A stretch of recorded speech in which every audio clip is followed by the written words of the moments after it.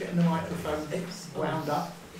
Good evening, everybody. Thank you for coming to this evening's council meeting. Good to see you all. Total difference from last month where we had 0. So we've now plumbed both ends of the possible numbers, and I'm glad we had enough chairs for everyone. So we'll start with apologies and reasons for absence. Borough Councillor Shelton has a meeting in connection with the cinema in Ashford tonight. Which ABC are thinking about what to do with. Declaration by members of any interest, peculiarly other than. Has anyone got any interest? Should I declare 11F? Which is that? No, it's with car park. What's no, 11F? the toilet. But there's probably more to be said. No, you don't need to. So I don't have to approve or reject any applications. A reminder to everybody, the meeting is recorded for publication on the big silver microphone. It goes on the internet, on YouTube, if all works, and I think it usually does work these days, so please remember that when you are speaking. Now I'm going to open the meeting for the public session in the usual way, and the first thing that we aim to do now, especially when there's a lot of people here, can I ask, first of all, if anyone wants to speak on any items on the agenda not counting the Stocks Road houses? I'd like to speak. You do? If Okay. I may.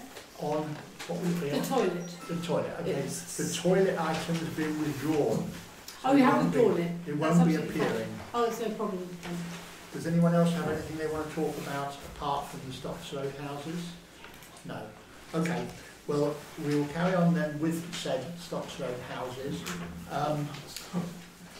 The point to bear in mind, or points to bear in mind here, are that we do have a limit of 3 minutes for people to speak, subject to my discretion, and I will try and keep up with the clock. Please, when you do speak, if you wish to, and we'll do it one at a time, then try, by all means, subscribe to what someone else has said. You know, I agree with the point about, but don't go on repeating the same point, please, because it just soaks up the time from people raising other issues.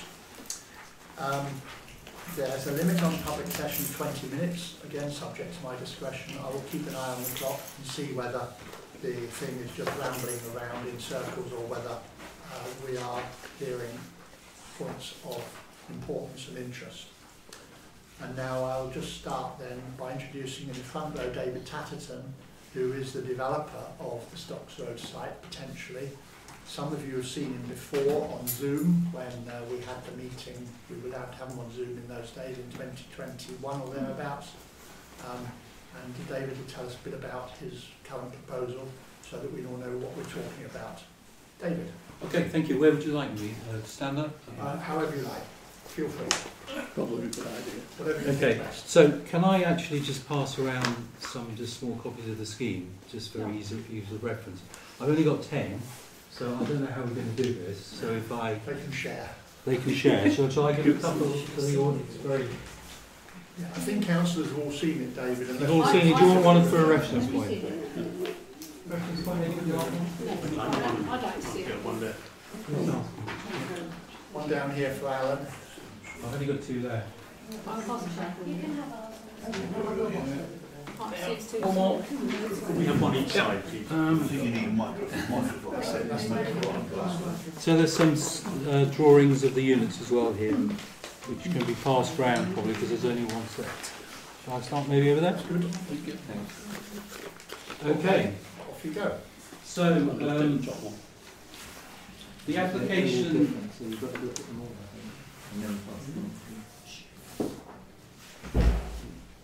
I'm looking for the right. Have you given out your page? No, I haven't. No. I had to shorten it. So the application seeks planning permission for a residential development. The original application included 28 dwellings and 2 sellable plots, with a new access from Stocks Road. It was not recommended for approval by Ashford planning officers in July 2022, despite having the support of your ward member and the parish council. Both Jeremy Smith and Mick Burgess spoke in favour of the application at committee. Members of the Planning Committee were conflicted. After a lengthy discussion, members resolved to defer making a decision on the application for the proposal to be reviewed by the project team and council officers with a view to working towards achieving a positive resolution to the scheme. At a meeting with officers in August 2022, officers agreed that there is a need for a hybrid approach to housing provision. However, it was felt by officers that the original scheme took the hybrid approach too far, as it provided for borough-wide affordable housing need, as well as meeting local housing needs.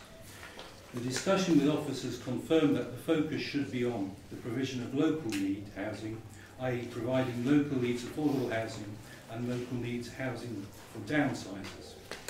They also required greater placemaking, the incorporation of subs and swales at the side of the road, and more and better green areas to better fit this part of the AOB.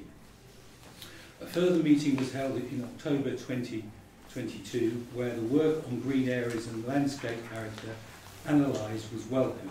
Officers felt that the scheme was heading in the right direction, but wanted the amended scheme to show that the unit numbers are reflective of scheme viability. A scheme which works for the local community whilst maintaining viability was the key aim of the officers. The amended scheme has been designed to meet specifically the requirements for both affordable and market housing local need as set out in the Wittersham Local Housing Needs Survey. The development now comprises 20 dwellings made up of 7 affordable units, 4 downsizer units as identified in the Local Needs Survey, 7 private units and 2 self-stroke custom-built plots.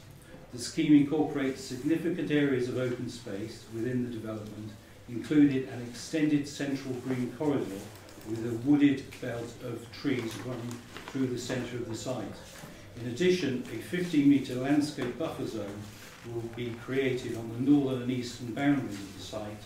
Furthermore, a footpath will run through the site, separate to the road, which will link up with the public right-of-way through to Jubilee Field. The proposed dwellings utilise traditional materials with a modern design to create a bespoke scheme. The dwellings comprise a mixture of house types, including detached, semi-detached and terrace properties, and they will be a maximum of 2 stories in height. Many of the properties will be single-storey. In fact, there will be 5 single-storey units. So, therefore, in the project team's view, the amended scheme fully addresses the concerns expressed by the senior officers.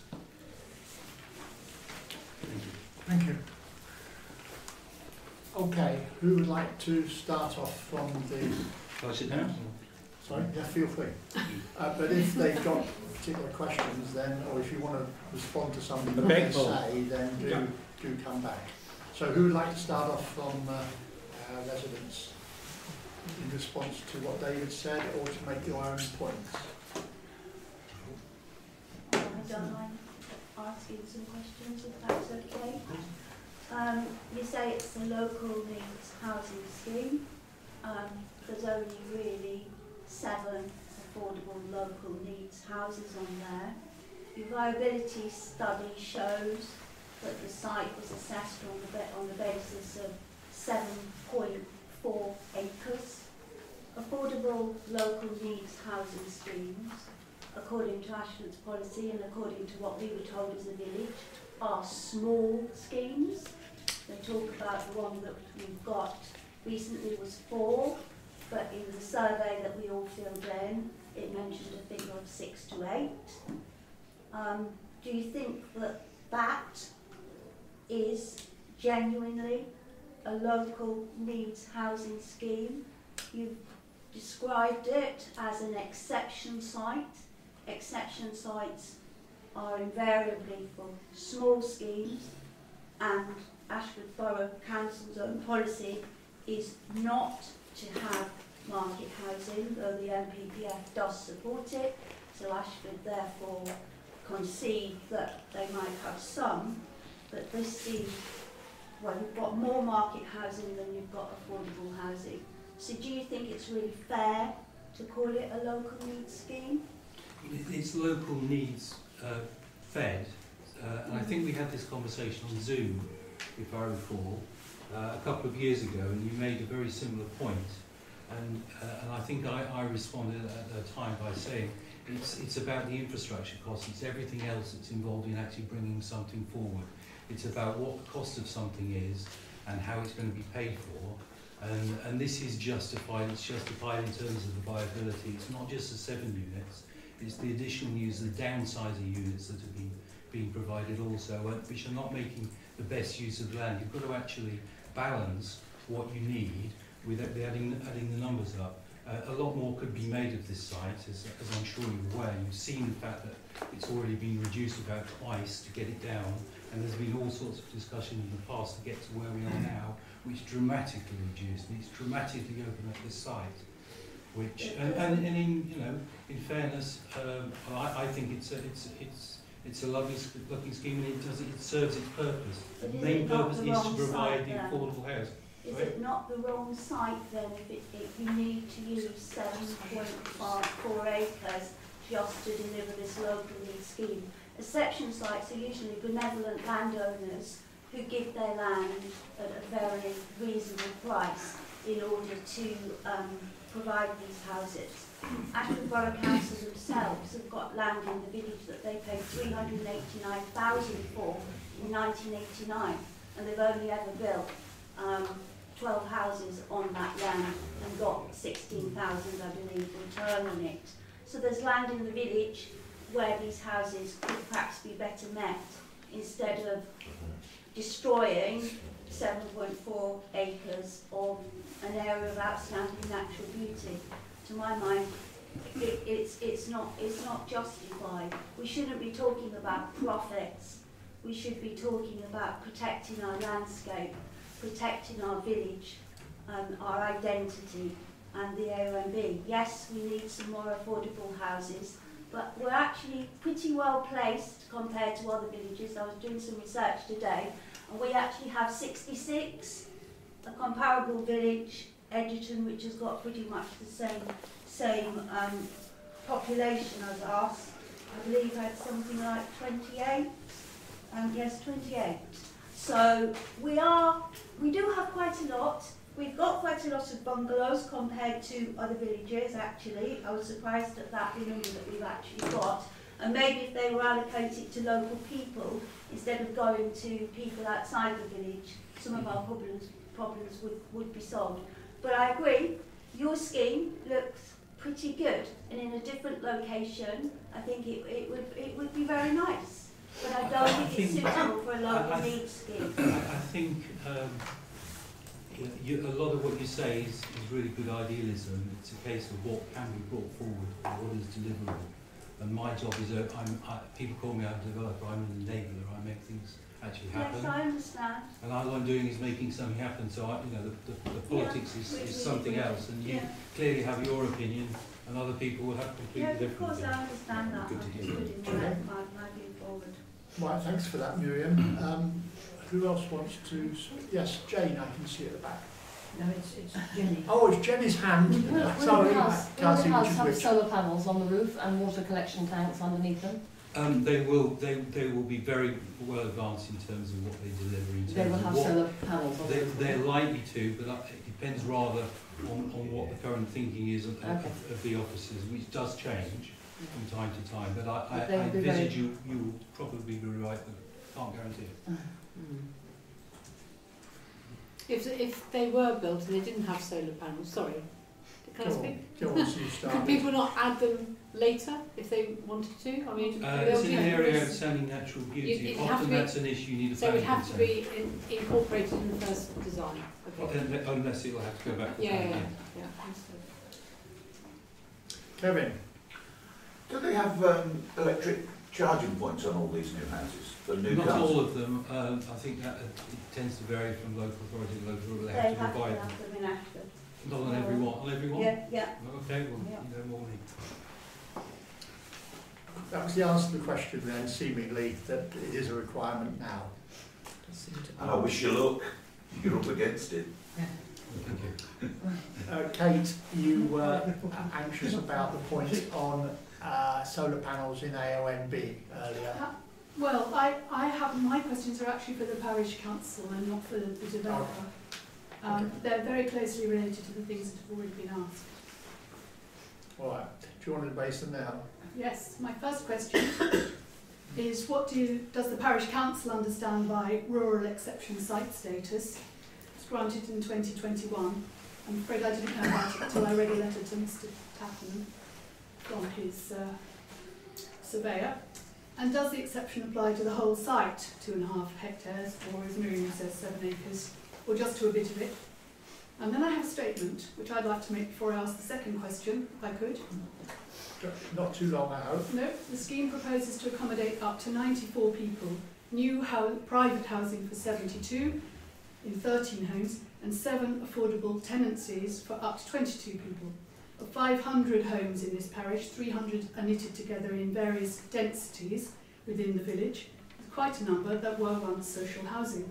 These proposed 20 dwellings at Stocks Road, is it fair that 13 private houses and gardens are arranged over 80% of the site, some of them taking up 7 or 8 times as much land as the 7 affordable properties, and their gardens, which take up a small proportion of the area granted rural exception for affordable housing? I estimate that the diminutive gardens of all 7 could be fitted together on the garden of plot number 6. Compared to garden sizes and common open space on Forge Meads, that is mean. They don't even look onto the central communal green space of the design. I think the site plan enshrines inequality in its mean and unequal proportions.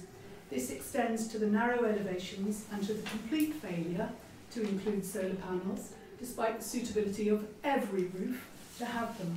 It is not true that they cannot be used in an AONB, and I believe, me personally, solar generation should be integral to the scheme throughout. Affordable housing tenants would not be homeowners, so they could not commission solar panels, but they would be the first to appreciate having them ready installed and operating to reduce their reliance on the grid. And my second question, based on all that, is what is the parish council's view on the climate change statement submitted in the application, in which the one good intention is to install a water butt in every garden to mitigate water stress, but which shrinks from allocating any solar panels? Right, thank you. Hope that fitted into 3 minutes. We'll count that as 3 minutes, yes. Okay, some more people you've asked yours, Kevin. Oh, Greg. Yes, thank you. I realise that most of the correspondence and discussion recently has been about the principle of this, but I think it probably might be useful to the meeting if I just addressed some detail. Often in situations like this, the principle is so important that one forgets to discuss the detail and it comes along later to bite. So just a few comments, if I may, on the scheme. First of all, the layout of this application is a puzzle to me. There are some very large gaps between the dwellings, and then there are some very tight spots in amongst the site. And it makes me wonder whether either it hasn't been very thoughtfully put together, apologies, or it anticipates more development within it later, or something else I haven't thought about. But for instance, plot 6 has a very large garden, which itself compresses the affordable housing on either side, as we've mentioned. Also, we have several dwellings on the site which are very, very close together.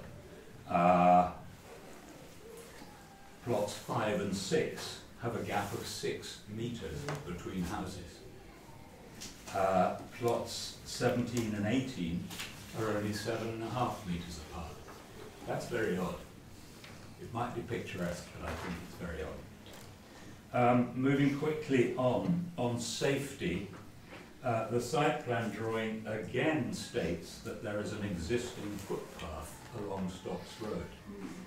There isn't, and there isn't room for one without either narrowing Stocks Road or obtaining land off the existing properties. I don't think either is very likely.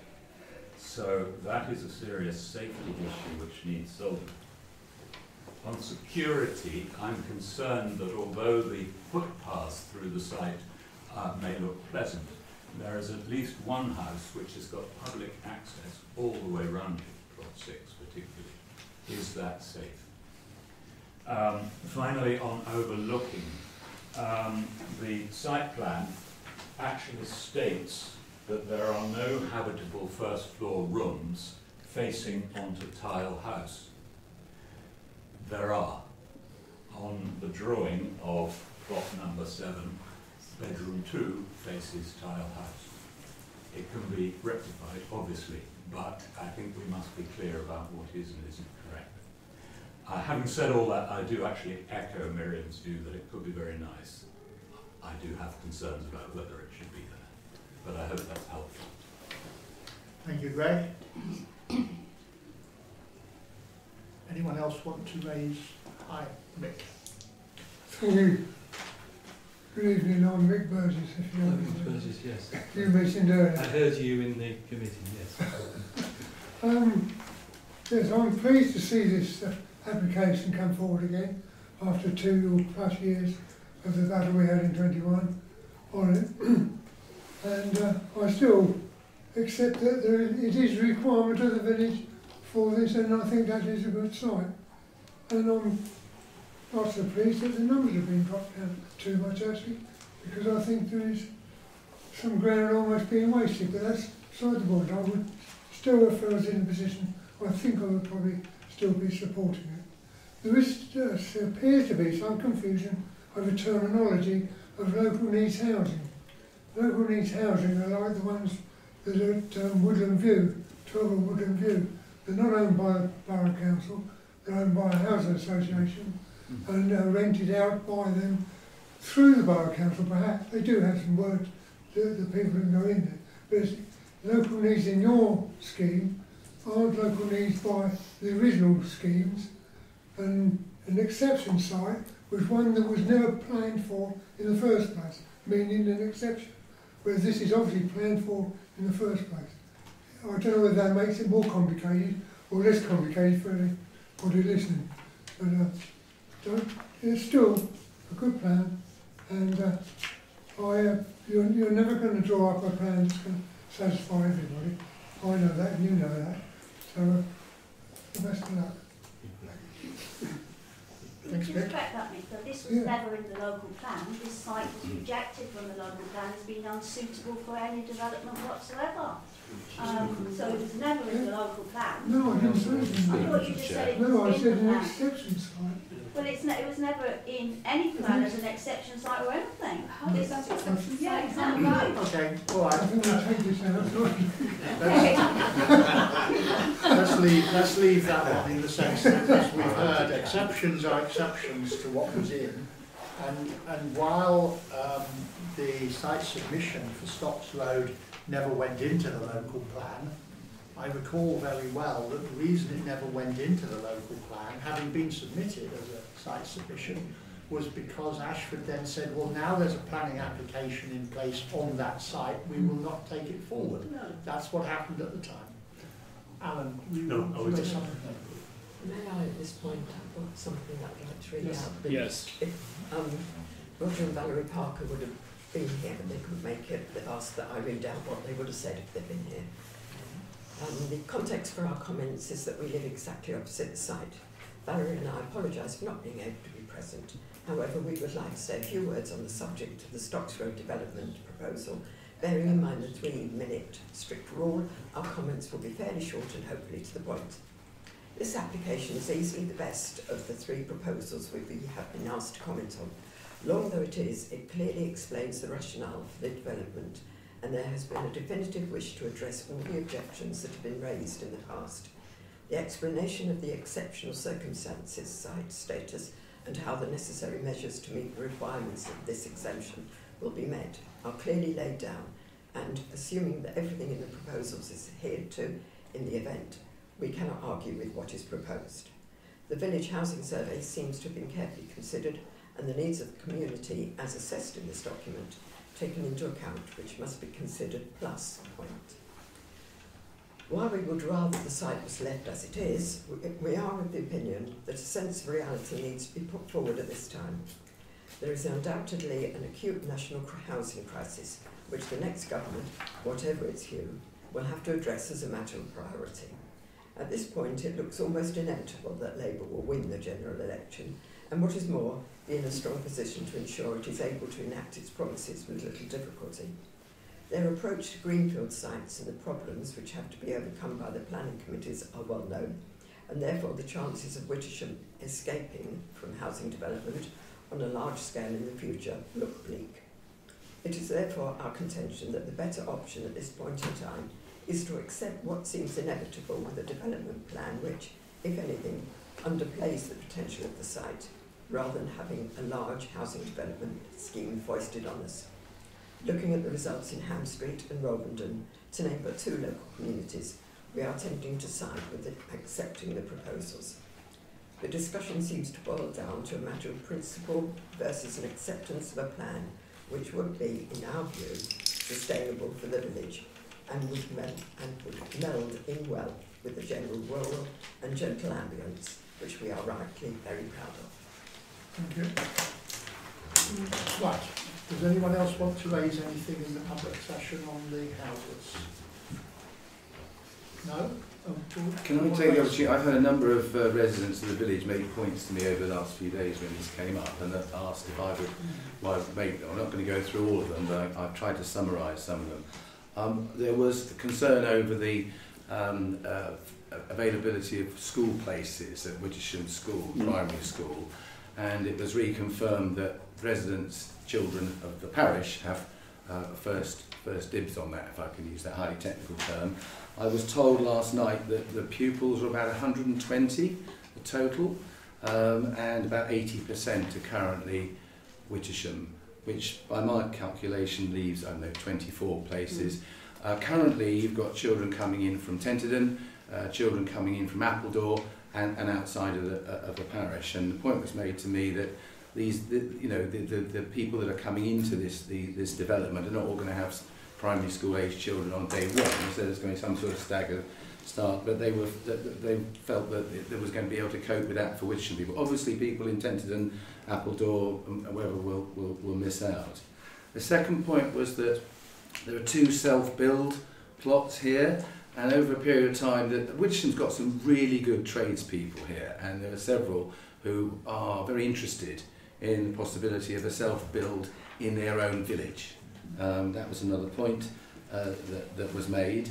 The other 2 points were, number one, the cost of housing, particularly for young people and first-time buyers or second-time buyers. Some of you might have seen in the Sunday Times the weekend before last, the recent research shows that the average time for a young couple to save up for a deposit in a house that they can afford is now 14 years. I guess they won't be young people by the time they can reach that. And the final thing was this whole issue of affordable housing. I came onto the parish council in 2011, and since then the affordable housing that's been built in the parish, by the terminology used, is the grand total of 0. We have built no affordable housing in this parish. In terms of local needs housing, we have. In 2018 there were 4 3-bedroom houses built. The last time that we had local needs housing of any sort was pre-1996. I think Miriam mentioned the date, and that was Woodlands View of 12. So my maths worked out, if we built 4 in 28 years, that's 1/6 of a house in a year. I did some research myself today, just on Rightmove. Some of you will be familiar with the Rightmove property site. I took the top 10 houses in Wittersham that came up for sale. I excluded one that was a very high price because that would have skewed it. Right now, the average price in the top 10 as they come up is £750,000. I thought, well, hang on a minute, there must be others. I found 3 houses for sale in Wittersham under £500,000. Under £500,000. So if I put the 10 cheapest, the average price at the moment is approaching £600,000.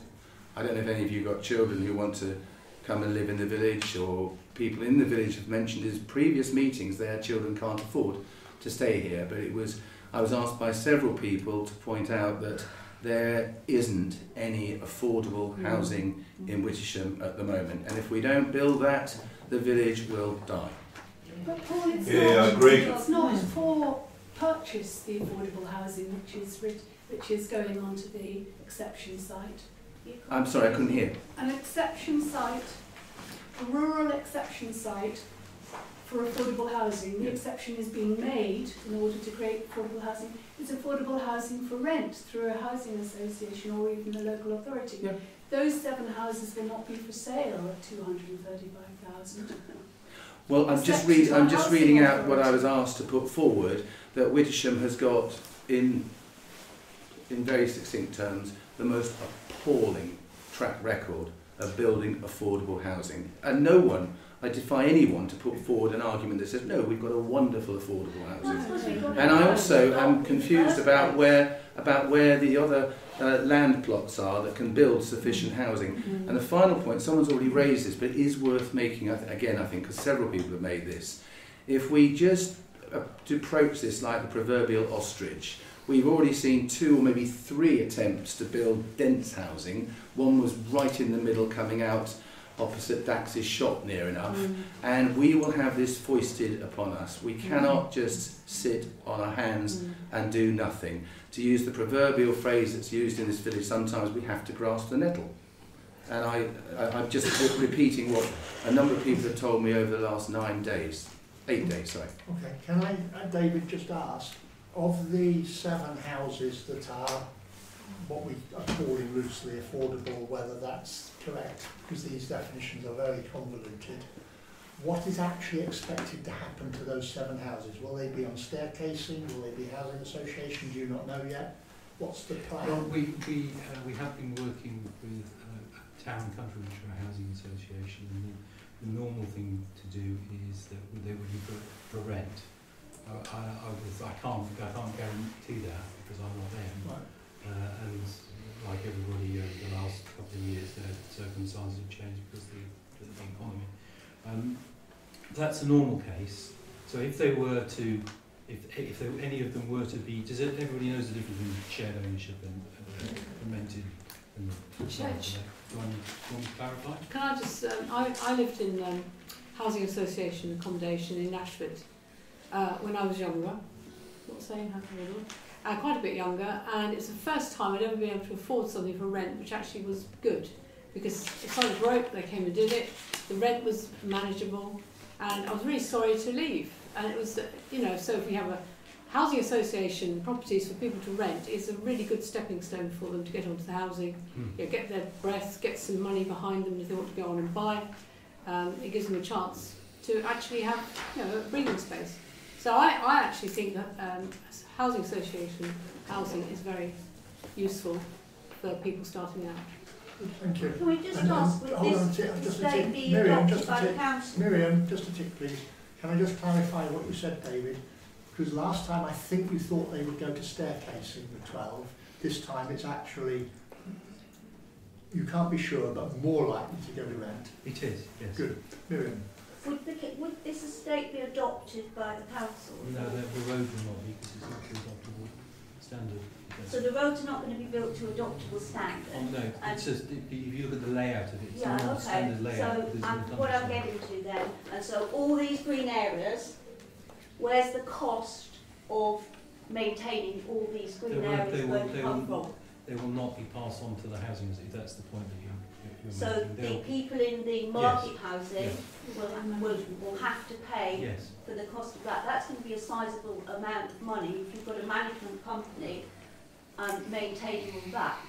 That's not going to make these houses too attractive because there's a lot of bad publicity about these non-maintained estates and how much it's costing people. What is your reasoning for it not being adopted is simply because it's not going to be built to adoptable standard? No, my reasoning is because it's in the countryside, it's in an area of outstanding. But every single other road and it's also very, it's spread out. The scheme is spread out. I mean, it's. We can make it a lot denser and we can have an adopted road, but that'd be an awful lot of other problems with it. Yeah, but every other road in Wittersham is adopted as far as the Meadows is quite new, is an adopted road. it seems to me that there's going to be an awful lot of money needed to maintain that green. But it's for the occupiers, isn't it, to pay, not, Yeah, but not it's for going yourself. to be, I'm not sure this is going to make the houses that attractive when you've got on top of your mortgage. Okay, you're gonna have to pay for it. it's a point we understand and a fair one, and we've raised that 2 years ago as well. Yeah. I think the issue is that, as David has just mentioned, making it adoptable and getting it adopted is quite tough if you're going to have the sort of scheme that it is. And if it was adoptable, then it's, I suspect, slightly less likely that you'd get the scheme that we've all admired. So, you know, it's a spread out scheme, it's got a lot of green space, and you make a good point, by the way. There's a lot of money going to be needed between those people, but they're going to have a good market houses They're talking about to benefit affordable housing, from. it's not going to be The affordable. affordable ones won't be doing it, says David. Are there any other points to make? Could I just... Yeah, please, John.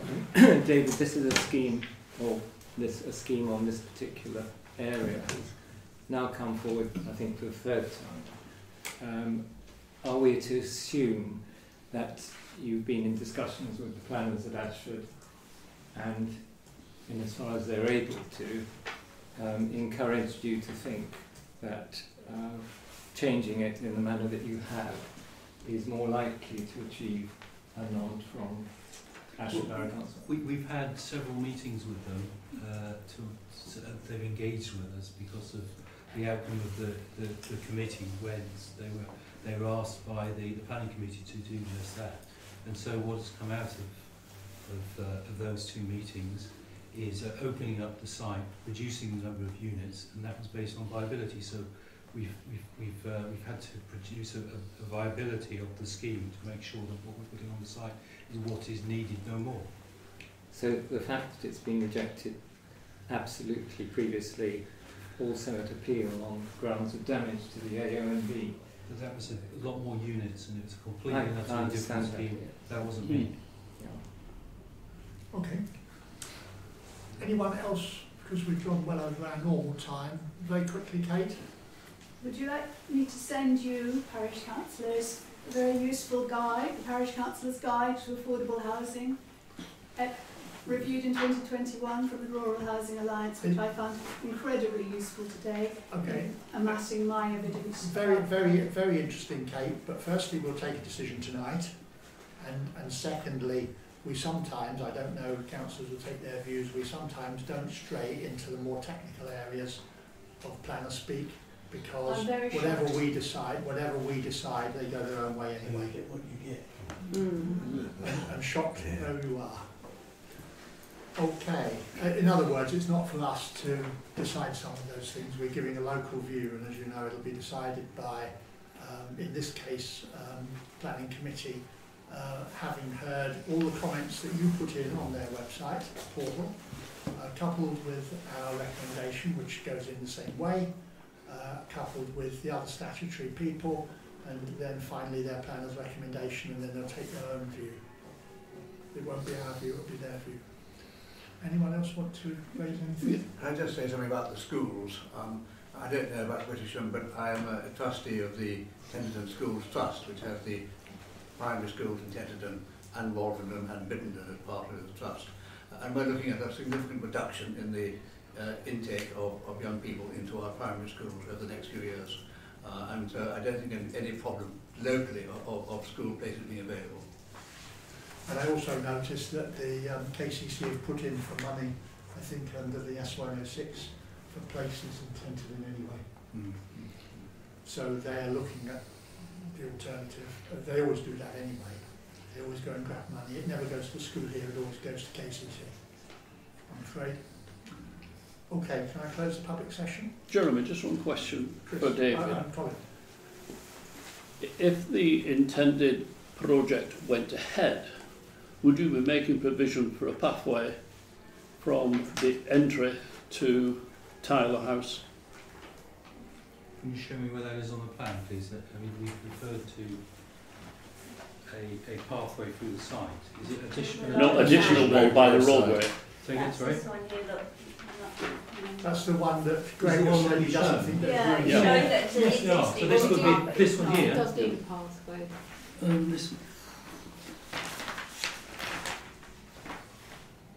This one here. Yes. No, this one here.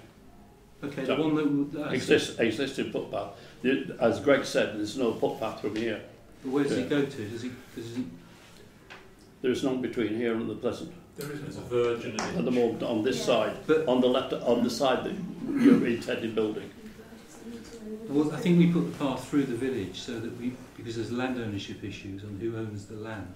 It's not necessarily owned by the highway authority, so you might not be able to do it. It was looked at. It was looked at. It was looked at, and the best alternative, and it was better, was that way, because it's away from the traffic.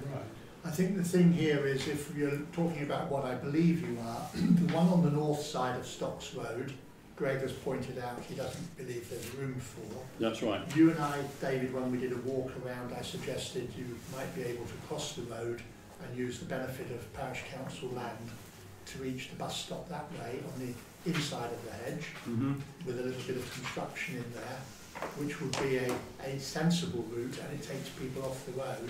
But you do have to move along the north side a little bit where there is room before you can cross the road, and you've got to cross the road where you've got visibility. So it's a maybe alternative. But the point that Greg is saying is there may not be room for what you call existing, which is not existing, it's not there at all. If the land is there in public ownership and it's not in somebody else's ownership, then we could look at that. Well, on the south side, you've got the hedge on the road, and then you've got our own land. You've got the edging here at the moment. What about here? I don't know who owns this bit. Well, I think On that's the other side of the road. The highway land on the other side of the road is much wider. it's much wider on this side of the road, but it goes out but it only comes about here, you see. The turnabout there isn't, so I don't know who owns that little bit of land there. But it would be very advantageous if there could be a connection straight through rather than going all the way around necessarily. Can I just point out, I mean, I do occasionally walk along the road rather than drive, and I walked from the bus stop to the garage, I passed, which is next to where the Parkers live, and there's no road, there's no way to walk at all there. That's precisely the point I'm making. It's really dangerous. Yeah. You're misunderstanding what I was trying to say, Angela. Sorry. What we talked about before was cutting through the hedge just by the garage. No, I haven't misunderstood. And then going through I'll go through the inside park. Coronation Field. Okay, yeah. Which then brings you to the gate, come back out to the bus stop. Well, that sounds cool. And on to the shop. Yeah. Or alternatively brings you onto the footpath route, which takes you down the street and out the gate there. Okay. So you don't walk around the side of the... So it's all in hand, basically, is that what you're saying? It's not in hand, it's been suggested. Right. It's for the developer to decide what to do. Right. But given that Greg has pointed out in his view there is no room on the north, there is no room on the south, probably on the outside of the hedge. Right. I was The just going to confuse possibility where of north and using south is, to be the honest. possibility of the parish council, with obviously developer support, paving with a little tarmac path out to a gate just by the garage. Right. Okay, which we probably have to get KCC approval to put the gate in, Yeah. the highway. And then from that point, cross the road, you're in the part going towards the scheme where there is more room. Right, okay. They'd have to survey it, but it was an idea, it's not a proposal. But So it's it obviously would be a safe crucial, they've got to have crossing? a path somewhere. Would it be a safe crossing, do you think? That's why I said Because there's the a traffic bend. is very fast. There's a bend there, you and can it's see on blind the bend. thing here. It doesn't look very much on the map, but it's it actually is. enough that you can't see. Yeah. So they've got to cross within close range of Yeah. that corner, which is just by the garage. Yeah. I don't know if this is a question for you, David, but just suddenly dawned on me, and you mentioned about safe crossing. If there isn't a room on the north side, but there's potentially opportunity on the south side, wouldn't that be a marvellous place for a pedestrian crossing, which also It would. potentially slow traffic Yeah, the coming traffic's into the village? dreadful on there. Absolutely. I mean, I know that getting a pedestrian crossing is a bit like walking over broken glass for 10 years because of all sorts of regulations, but it seems to me that this is probably the time to at least investigate it, and then you know, we do have people, you know, coming into the village at maybe slightly higher than 30 miles an hour. So Yeah. this could potentially be a useful safety initiative as well. Safety's got to be paramount. Could I suggest that in whatever communicated it is you have with Ashford, you mention this, so that we've done before, but if you do it again, then, I mean, we can do our bit, but we got up. It would be a great shame to wait till someone gets killed before something's done about it, and it is a possibility that could happen. Okay, Kate, you've been patient. Thank you. The consultant's traffic statistics taken in 2020 recorded a week of road use, documenting 85% of vehicles going at between 46 and 48 miles an hour on that stretch of road, both ways, even inside the 30-mile-an-hour limit. We're talking about 1,000 vehicles passing every weekday and 750 at weekends. And with the new settlement, that would generate an estimated 10% more vehicular journeys. They probably wouldn't be going so fast if they'd only just left Stocks Road Field. But it's really important to get the highways aspect right. Yeah. And that's really important, the creation of a housing site in AONB, because one of the things that the AONB asks for in, I think, the National Planning Framework is for hugely modern ways of thinking about sustainable living, and especially about transport issues.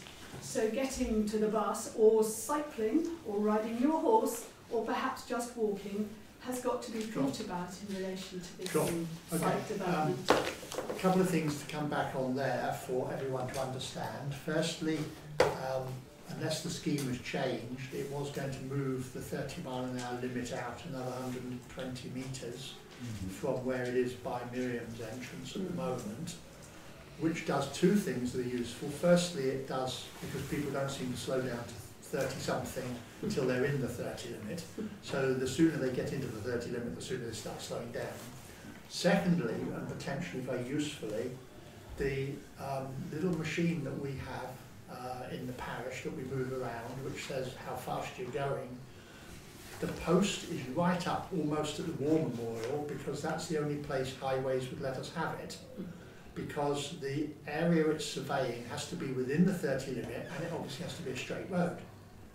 If when the limit is moved 120 metres out past sort of Stocksway area or towards Stocksway, maybe Mount Pleasant, you've got actually a long straight stretch there that will be within the 30 limit, and therefore I would envisage that the sign can be moved out and therefore be flashing at people to tell them to slow down before they get to the more dangerous area. Yeah, and a pedestrian crossing would really enhance that.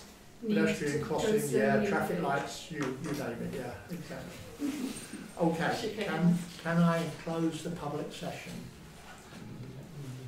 Do you want to add anything perhaps before I do the session, or sum up anyone? Yes, I'm quite happy in the sense that I've listened to some of the points that have been made. I'm quite happy to work to address the issues with the pavement and so on, and the safety issues. Will certainly be adhering to what is required so far as our eco-credentials of the scheme is concerned. And I take on board most everything you said, not everything, because I've got to balance it with keeping the thing. It's been a real pain to make the thing viable because of all the competing interests. And we've done as well as we can. We've got the units down and we've opened the scheme up. Good. Okay. Thank you very and much. We've provided the affordable housing in the needs survey. Have you got another point to make? No, just a question, because obviously I don't come very often. But when you close public sessions, does that mean there's no more questions on any subject that the public can answer? It does. It means there's no more questions. You can't take part in the parish council meeting when it resumes, but you are all entitled to stay here as long as you like to listen. So how are you able to ask a question if you're coming? You have to put it forward on an agenda a month before. You can ask the question now. But it's not on this No? Okay, well that's why I asked at the beginning if there was anything else that you No, wanted yeah, to but raise. you were asking about what was on the letter, not on the... Oh yes, I was. You didn't say any of the questions, no, you're right. excluding the You're letter. right, Kevin, in this respect. Questions and points generally are on items for the agenda. Yeah. What you are able to do is suggest items you'd like on a future agenda. On a future agenda. Yeah. So because we're not going to deal, we're not entitled under the law to deal with anything that's not on the agenda. Okay. We have to just go with what's been given due notice. Okay, no problem. Okay? Do you want to raise something for a future agenda? Yeah. Yeah. Go on. The Swan. The Swan. The Swan Public House. You'd like the Swan on a future agenda for us to discuss? Yes. Is there a sort of an aspect to the discussion? Can you point us in the right direction? I don't want to show my cards. Unless you want to listen to my cards. You can make a point now and we'll put it on a future agenda. Can I make a point? Yes, I'll please do. only take a maximum of 3 minutes. Exactly. I shall time you, Kevin. Time it. Because I want to say. Yeah. I have been listening to your recorded messages on YouTube, which I only just discovered a couple of weeks ago. I knew nothing about, so I listened to them. And I noticed that the pub was being discussed in October, just gone by. And you wanted to know what the state of where it was, of what was going on with the pub. I noticed that one of the councillors mentioned, did the village want a pub? Very good question. I also noticed someone mentioned, or Jeremy mentioned, that it's only traded with people from outside the village. And that I only do well with drinkers, but mostly they're from outside of the village. It was discussed on how much I paid for the pub. I actually paid £520,000 for the pub, including stamp duty. It was also described in the meeting that it is a very ugly pub and it does not invite people in. This is all in the recording, so you can go back and check them. And also it does not look open. It's open 5 days a week, every week of the year, apart from 2 weeks when I go on holiday. It looks a damn sight better than when I bought it. It's got a new car park, it's got a garden, it's got paved areas, it's been totally refurbished. I'm not in the business of trading pubs or flipping them, as it's been mentioned in the meeting. The last pub I owned for 22 years, and the one before that I owned for 7. I don't want to bore you too much, but I do feel quite aggrieved. I have, sorry, I don't want to keep this. I have a letter here from Ashford Borough Council, which is when you put in for an AVC, or an asset of community value. I just want to raise a couple of points here. I noticed that you applied for an asset of community value in 2016 and it expired on the 9th of May 2021. You then applied for another one in May of 2021, which was refused. You also mentioned in this application that the pub has a great daytime food menu, but in your recording of October, you mentioned that I have not... I've half-heartedly tried with the food, which contradicts what you say in this. You also say this is the only pub in the village. Well, I pay quite a lot of attention to your recordings and your minutes. There's 2 pubs in this village. There's the Ewe and Lamb. The man decides not to open it. It is still a public house. You can check on Ashford Borough Council, and it's still registered as a pub. You can look up its rateable value. The pub provides space for specific community functions, e.g. caring altogether for the Romney Marsh. I've had the pub open now for 2 years. Once, on one occasion, the caring altogether for the Romney Marsh came. And that was only because we were having a by-election in this room on the same day. And so I was good enough to let you use that room. Never has it ever been used before, and never has it ever been used since. It also says that Kent County Council Mobile Library Services uses the car park from time to time as it switches its destinations. I've only been in this room once before, and that was to come and argue, when that gentleman was over there and Mick Burgess was sitting next to him, because I came and I asked you to let Kent County Council park their library on my car park. I felt it was safer. I felt that the lady could use the toilets. And I felt it to have a cup of tea or a cup of coffee or a soft drink, and it was safer for the residents to use. It has never been used by the library, yet in your application for an AVC it says the KCC mobile library uses the car park from time to time as it switches destinations.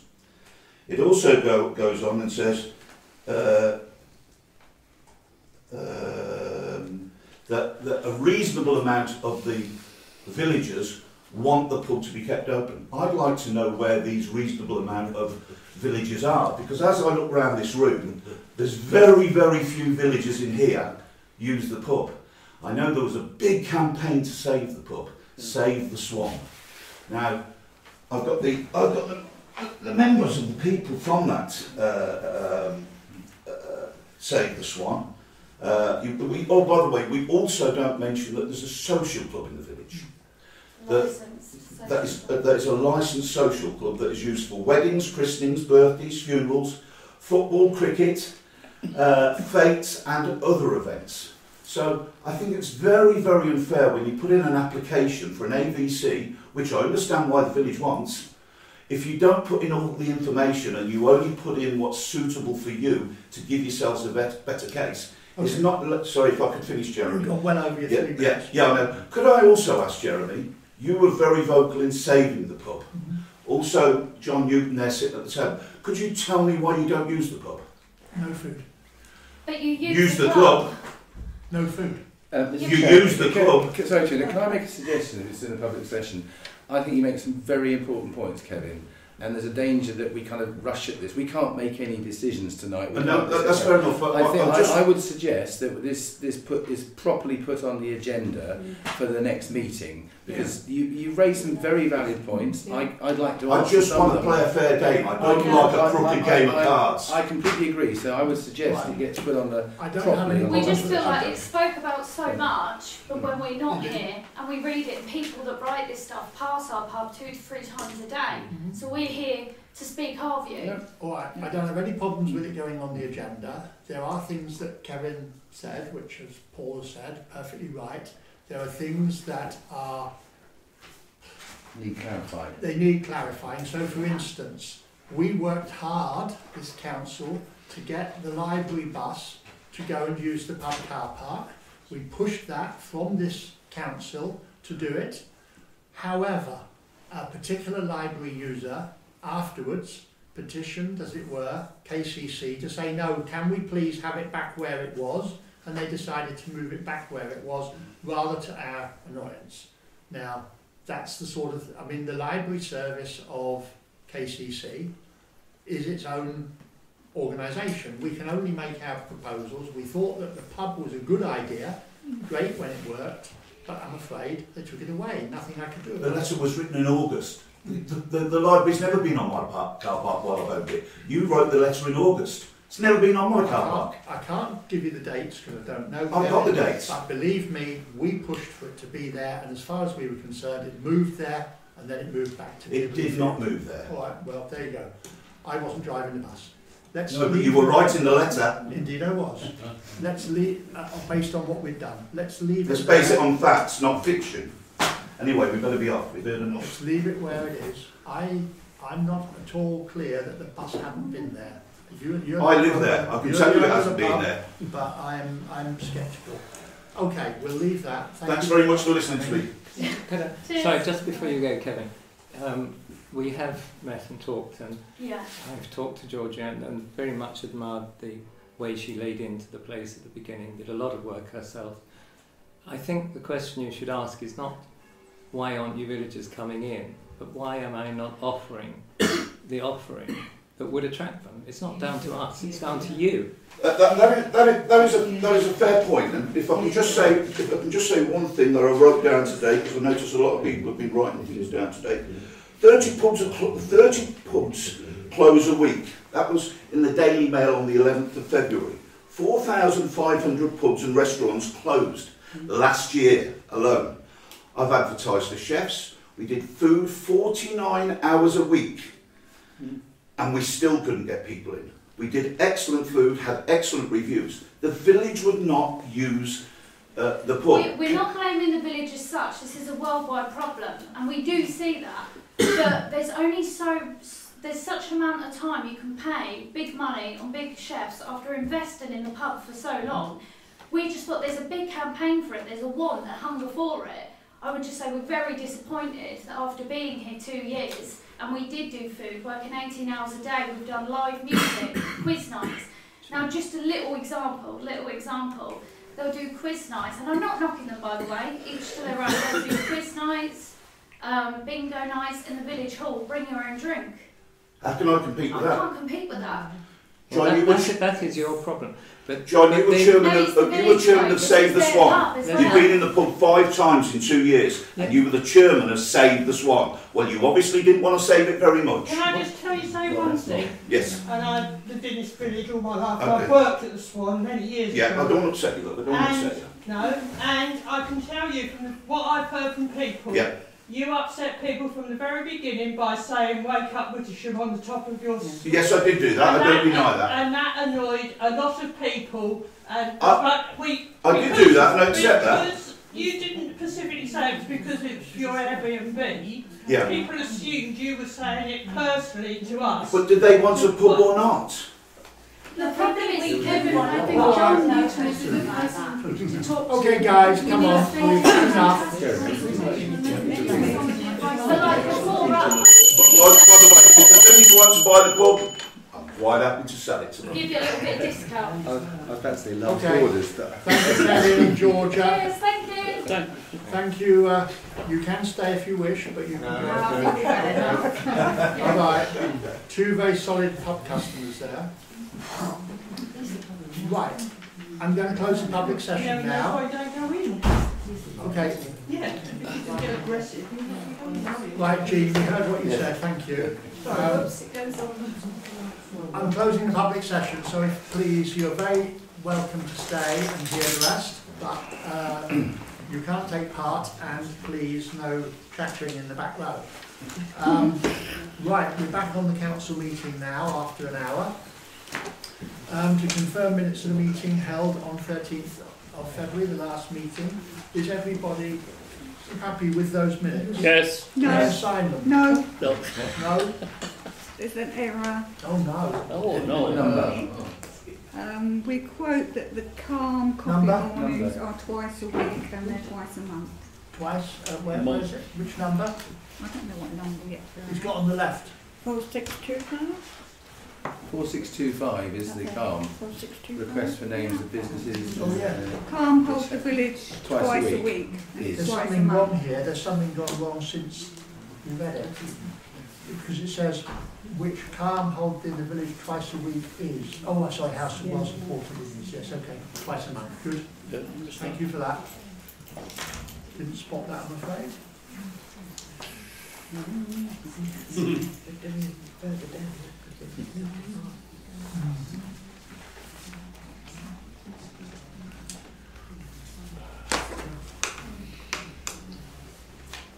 Okay, that's done. So on we go. Right, matters arising quickly. The first one is the safe entrance for the pedestrians to the War Memorial update. Right. I had an email dated 22nd February from the Conservation Officer who said we needed planning permission as the steps of Weald Sandstone are mentioned in the listing of the War Memorial. But she was forwarding the details to her colleague in planning so that they could provide clarification on it. Nothing. I chased on the 28th of February asking for the name of the colleague as I wish to put it on the answer on the agenda for this meeting, but still nothing. So can you ask Johnny to go and chase that? Well, you have this? Yeah, this okay. Yeah. Okay. Right. It's frustrating because we obviously want to get on with that. But it was always a possibility that they would be a bit picky about that. The listing is for the War Memorial, but unfortunately it mentions the paving. So we can't change the paving until they give us permission.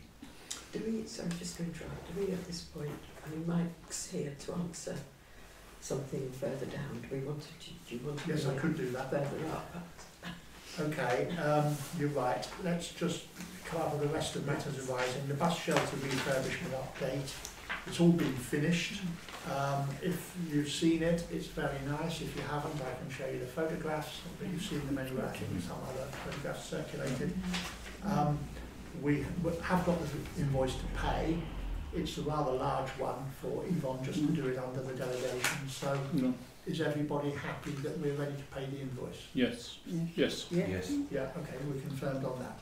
So now you point, Yvonne. Well, I just bring in with that the grant that we asked for from John Leeds for £1,000.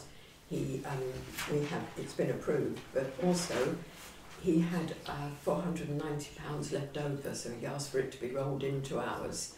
So it should be So £1,490. That'll be very good. It was an expensive project, but it looks magnificent, and it's by far the best version that we could get compared to the factory-built one, which was nearly as expensive and didn't do the job. Now, we'll leap down. We've got to do the building, but let's jump down to wax first. Number 7. Oh, we've got that as well. I noticed Nicholas didn't stay.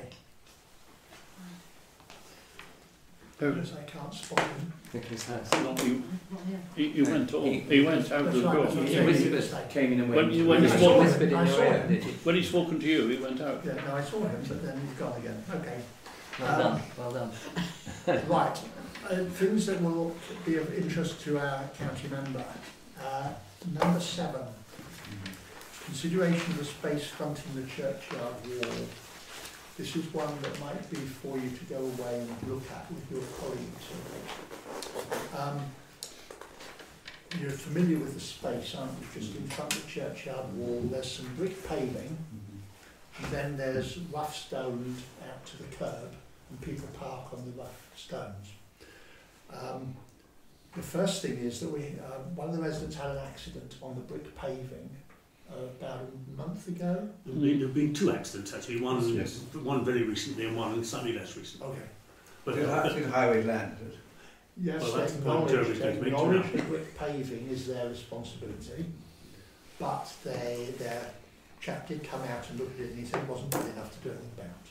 But there has been an accident. It was two, sorry. The one I know of is a person who is of increasing years and not huge mobility, so potentially an issue. So that's the brick paving in front of the churchyard wall. The accident's caused by pedestrians tripping. Yeah, tripped over. It's very broken up and uneven. It needs repairing. Yeah. It's very ancient brick paving, but it's gradually moved. Probably listed. It's in the conservation area for sure. A complication is that it's in front of the churchyard wall, but it stretches to the south in front of number 18, the street, and to the north in front of the church cottages. So it's longer than the churchyard wall. Yes, I see. Yes. But it appears to be yours and acknowledged as yours for many decades because the road, the highway, used to have a bit of an inlet there by the church, as you might imagine. I suppose people park their horse or whatever. Now, what then gets complicated is the bit between the brick paving and the road. And Yvonne has dug out and can let you have a whole series of mentions of this road with KCC, first saying it was their responsibility, then denying it was their responsibility. These are decades old. Then it wasn't their responsibility. It appears to be, and I realise the legislation on highways is complicated even by the standards of our usual legislation. It looks as though it could be regarded as highways land, but not highways owned. Because if it's highways land, you've still got some responsibility, but you don't own it. It's very hard to use of it for highways purposes. It's very hard to understand how you can have the path and the road, but not the bit between them. How do you have the path without having that bit between them? And then going on from there, and we'll finish your bit really here. We've got it on the agenda to talk about whether we want to, as a parish council, put our hand up, and I don't know if we do, take any responsibility for it. But if we take responsibility for it, I don't think we want to say, well, okay, we'll take some responsibility if we do it. It costs us money. And then highways will come along and say, hey, you can't do that.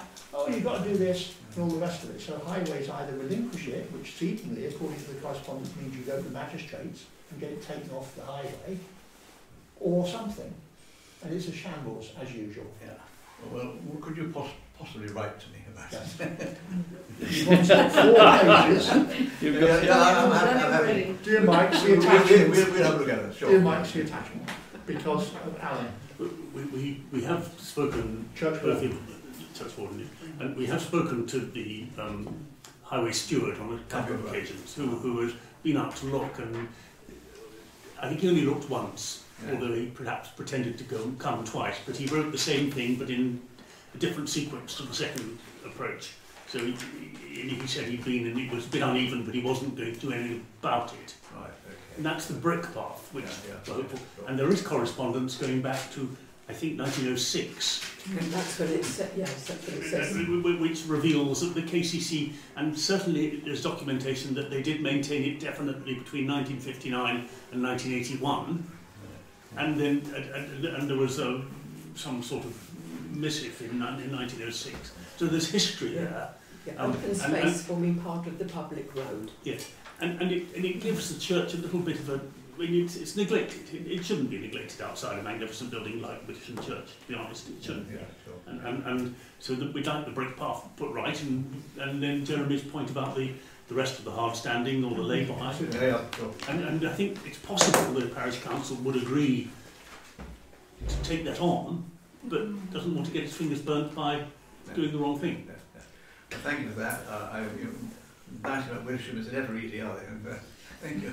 Well, just to add to that, the one that was raised that if someone falls over and badly injures themselves and maybe even has a blow to the head and dies, who's liable? Mm-hmm. And the feeling is at the moment it's Kent County Council. Yeah, sure. I don't know what the sort of damages, financial damages that is, would be or something like that, but you don't really want that happening in the area. Okay, so that we'll discuss after you've gone a bit more about what, if we want to, what we're thinking. But it's floated it with you that you can go and do. You send to me in writing. I'll address it. We haven't decided. But at the minute, we don't know whether we're pushing it an open door, a closed door. Let me find out. Locked and bolted. Yeah. Okay. Now the next thing to do while our county member is here is the correspondence email from Nicholas Hurst on the road between Wittersham and Goose Marsh. That's your specialist subject. You've got 1 minute. Don't feel you need to use it all.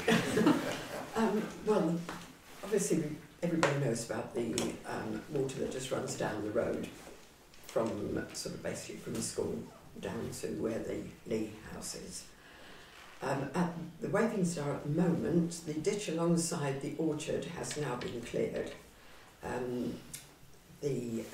Victor Mallet organised that with the landowner, and we got Alf involved so that he will be able to supervise when they had the digger down, so you can see exactly what they've done. There was a word for it, I can't remember what that was, but to make a heap between the road and the grass verge so that you shouldn't get the water running down the gully. On the other side of the road we've got a couple of problems there, but Southern Water have now replaced the manhole that lifted very easily and the sewage came out. That's now had a new one bolted down, so that shouldn't happen.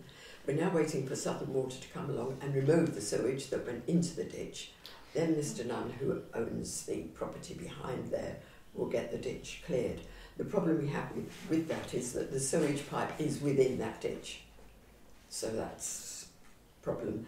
There is also, you've got his drive into it. Now he says that there is no pipe underneath because they've dug down when they were doing things with the telephone and the electricity, and that's when they cut through the wires, and he was without internet for days. And there should be, obviously, you've got the ditch, pipe under the drive, the culvert entrance into the ditch the other side. He says there is no pipe, so obviously at the moment it just comes up to his entrance and just then overfills and goes down the road. He maintains it's not his responsibility. Highways says it is, because we met actually all down there and there's a bit of a argy-bargy. So he's now waiting. He says that if Highways actually write and tell him that is his responsibility, then he will put this pipe through. Drainage engineer was very helpful, however. He's on leave, annual leave at the moment, so he hasn't contacted each other. That's where we stand at the moment. So once we've got that done, then I will get at Mr. Piper, I believe, to do something with the other side, so that then the water should run all the way through and down to wherever it goes to. It gives me the impression, without knowing in detail, that if the ditch was not very noticeable when the entrance was made into the new place for the horses, then of course they could have filled in what they didn't realise was a ditch. No, and of course it should have been told. They have to get planning. Planning would insist on a pipe. Oh, absolutely. If he knew there was a ditch there. No, he knows that, as far as he was concerned, he took on what was there. If he wasn't there in the first place, into the field. yes, it was the entrance into the field. Okay. He maintains that because it wasn't there, gotcha. It's not his. He took it on what it was there, Yeah. so it's not his fault. It was there already. But he will, once it's proved that it is his responsibility, he will do something about it. Right, does that cover us on that? So it's half done and the other half is moving, which is good. It's good, yes. I mean, it's quite complicated with the water running down the road, because it's the responsibility of the landowner to look after the ditches, and it's the responsibility of highways to look after highway drainage, and there's an interface to that, and this is where it often gets confused.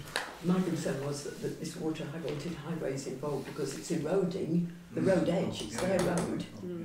We get road around potholes, so that's why Okay. it's a bit hard.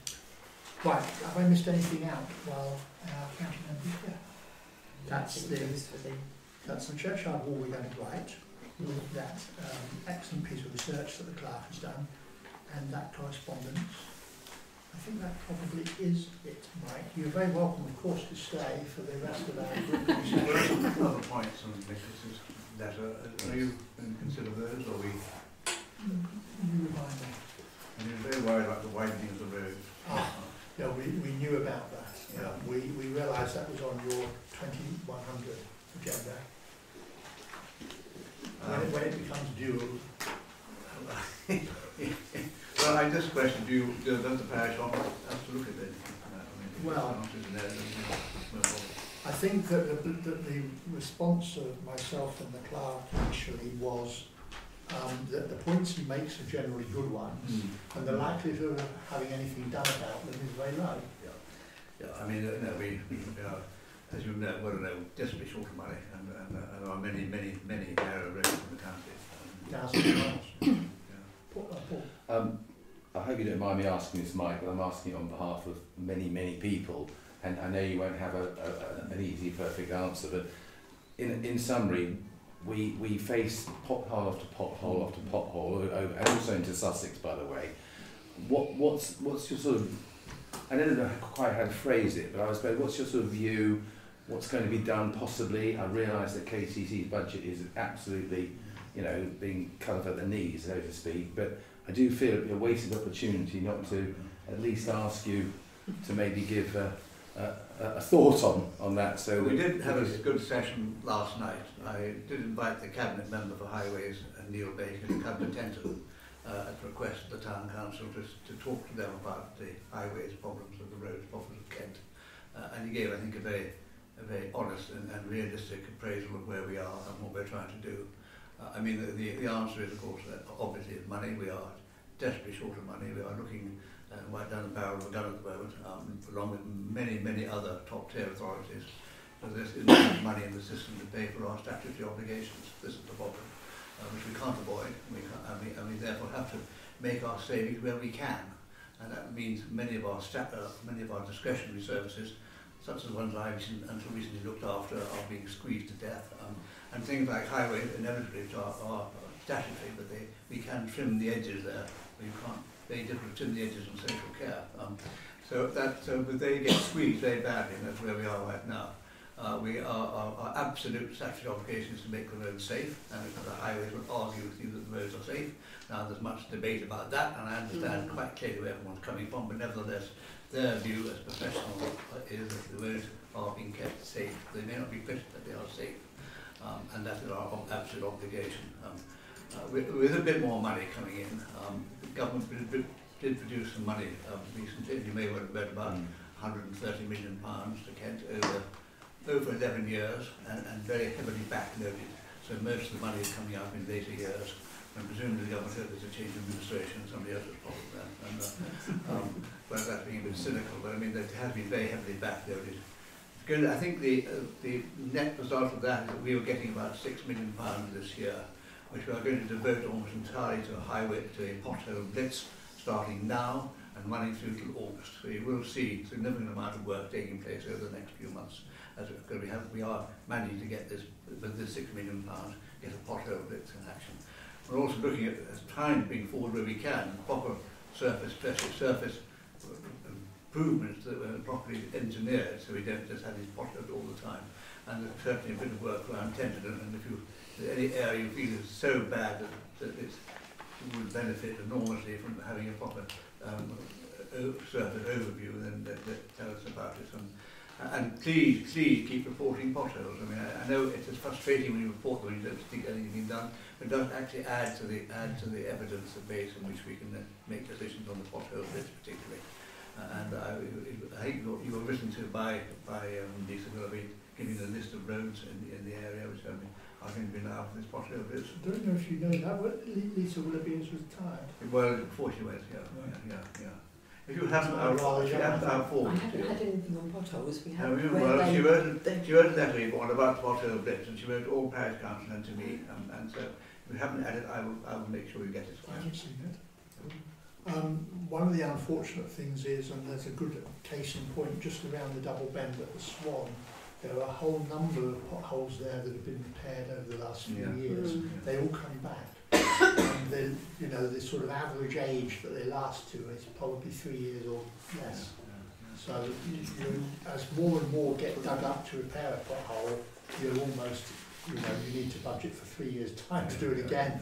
Well, that's the sort of area, Jeremy, where it would be helpful to let us know. I mean, and I'll try and suggest that they do a proper treatment of it rather than keep paying potholes. One good point about highways, which I think is fair to make, Neil Baker, you said? Baker, yeah. Neil Baker came to the seminar, seminar before, the one you do for the parishes, before Christmas, about November. We both attended it on Zoom. He was, in his circumstances, he was very good. He spoke well, and we were still getting over his predecessor, I'm afraid. He spoke well and he stayed throughout the whole seminar, so absolutely 10 out of 10 for him doing what he needed to do. Well, he got a round of applause from Tenterden, which I thought was remarkable. Well, he's got the right approach. Yeah, we have. Absolutely. And it's a tough. We have a problem, and we're doing our best. I think Alan and John. I'm sorry, Alan first. It's Alan first. Sorry. I don't know whether this is a misappropriation. Is it in order to ask Michael a question on something that's not on the agenda? Well, can I just say we've got our annual parish meeting at the next meeting. Yes. Mike will be here again. Be here for that. But yes. that will be this might just need a straight one-word answer. Yes or no. Whatever you Go on then, quick. It's the toilet block, I'm afraid, at the church, and you generously, your fund generously in 2011 gave us a small grant to refurbish it on the condition that it was open to members of the village, which it has been. We've had problems with vandalism and so on, and it's 2024 now. Does that condition apply for ever? That it remains open to the village for use? I mean, it was the smallest grant we had, and I mean, you might say yes, you might say there's a qualification. I don't know. I don't know who's the answer to that, but if you like, I'll try and find out. It's not on the agenda tonight because there seems to be more discussion going on in the background. It's all got overcharged, I fear. John?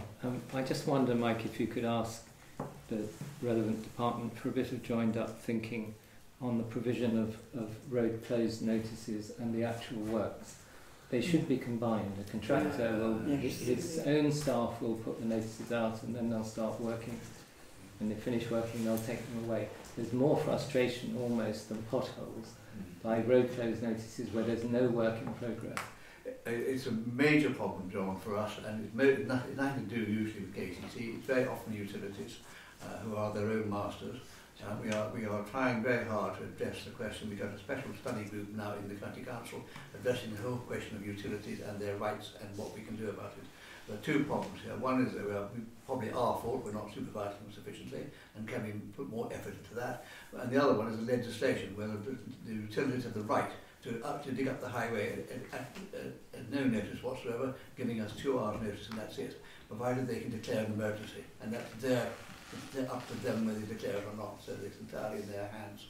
And that means they can just dig up your pothole. So all our attempts to programme the work and make sure there's not no conflict, make sure the road signs all go from ball to chalk because they just dig up the road. So we're looking at the problem of how we can lobby government to get the legislation changed so they don't have the absolute right to dig it up without notice. At the same time, we're making sure we're doing as much as we can to put our own house in order, and are we supervising them properly to make sure that they are kept under control. That's why I get road closure notices after the day or so after, because they have done just that. Right, yeah. A point for your study group, I suggest, and they may well have their mind around this already, is the legislation that drives the way the system works, not the closures, which means that road closed ahead is not only often not closed, but you have no idea where it's closed. And when you see diversion this way, diversion that way, diversion ends, diversion anything, you have no idea where it relates to because you don't know who they're diverting from where to where. And that's based on the legislation, of course, that tells you what you have to do. But if they can come up with a better system to put to government that you can then apply, so that we know where the roads are closed that affect us. I mean, it's a well understood problem. I must say, one of my fellow lunches in my cabinet, I went to the Black Lion at Cernam, and they didn't get there. I went round and about 5 times, following the diversions. Yeah, indeed. Doing back to square one again. Right, I think if you wish to go, you can. So thank you very much for attending. But if you want to listen to the rest, then feel free. If I may, I will be excused. I will be seeing you again very soon. Indeed. Yes. We have, yes. Next meeting. Thank you. Thanks very much. Bye, Mark. Because Chris is here. Chris is here as well. Okay. Yeah, sure. Chris, we're going to talk about Kentmen and the trees now, which brought you out. So, off you go. You then talk to us about it, or Steve? No, it was just that Chris was here so that he could say anything that he thought was necessary on the trees. So we're on 11C Kentmen and the trees. And just so that it was just unless Chris is happy to wait. We got highly commended, didn't we? We got highly commended. Yeah. That's good. With the clerks now pulled herself out. Well, yeah, bringing everything out of order.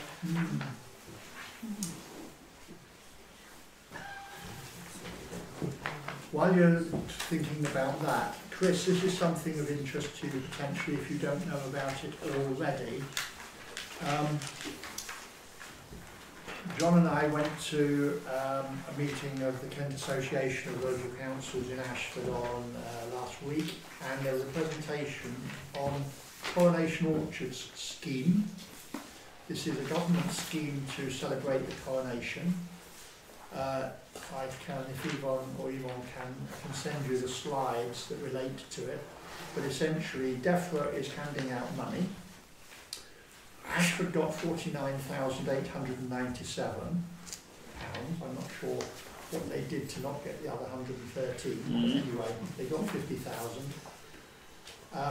It's basically to give out fruit trees for people to plant in numbers up to, I think, a minimum of 9 and a maximum of something or other, I'm not sure and have to be 5 metres apart and what have you. They will be apple, pear or cherry.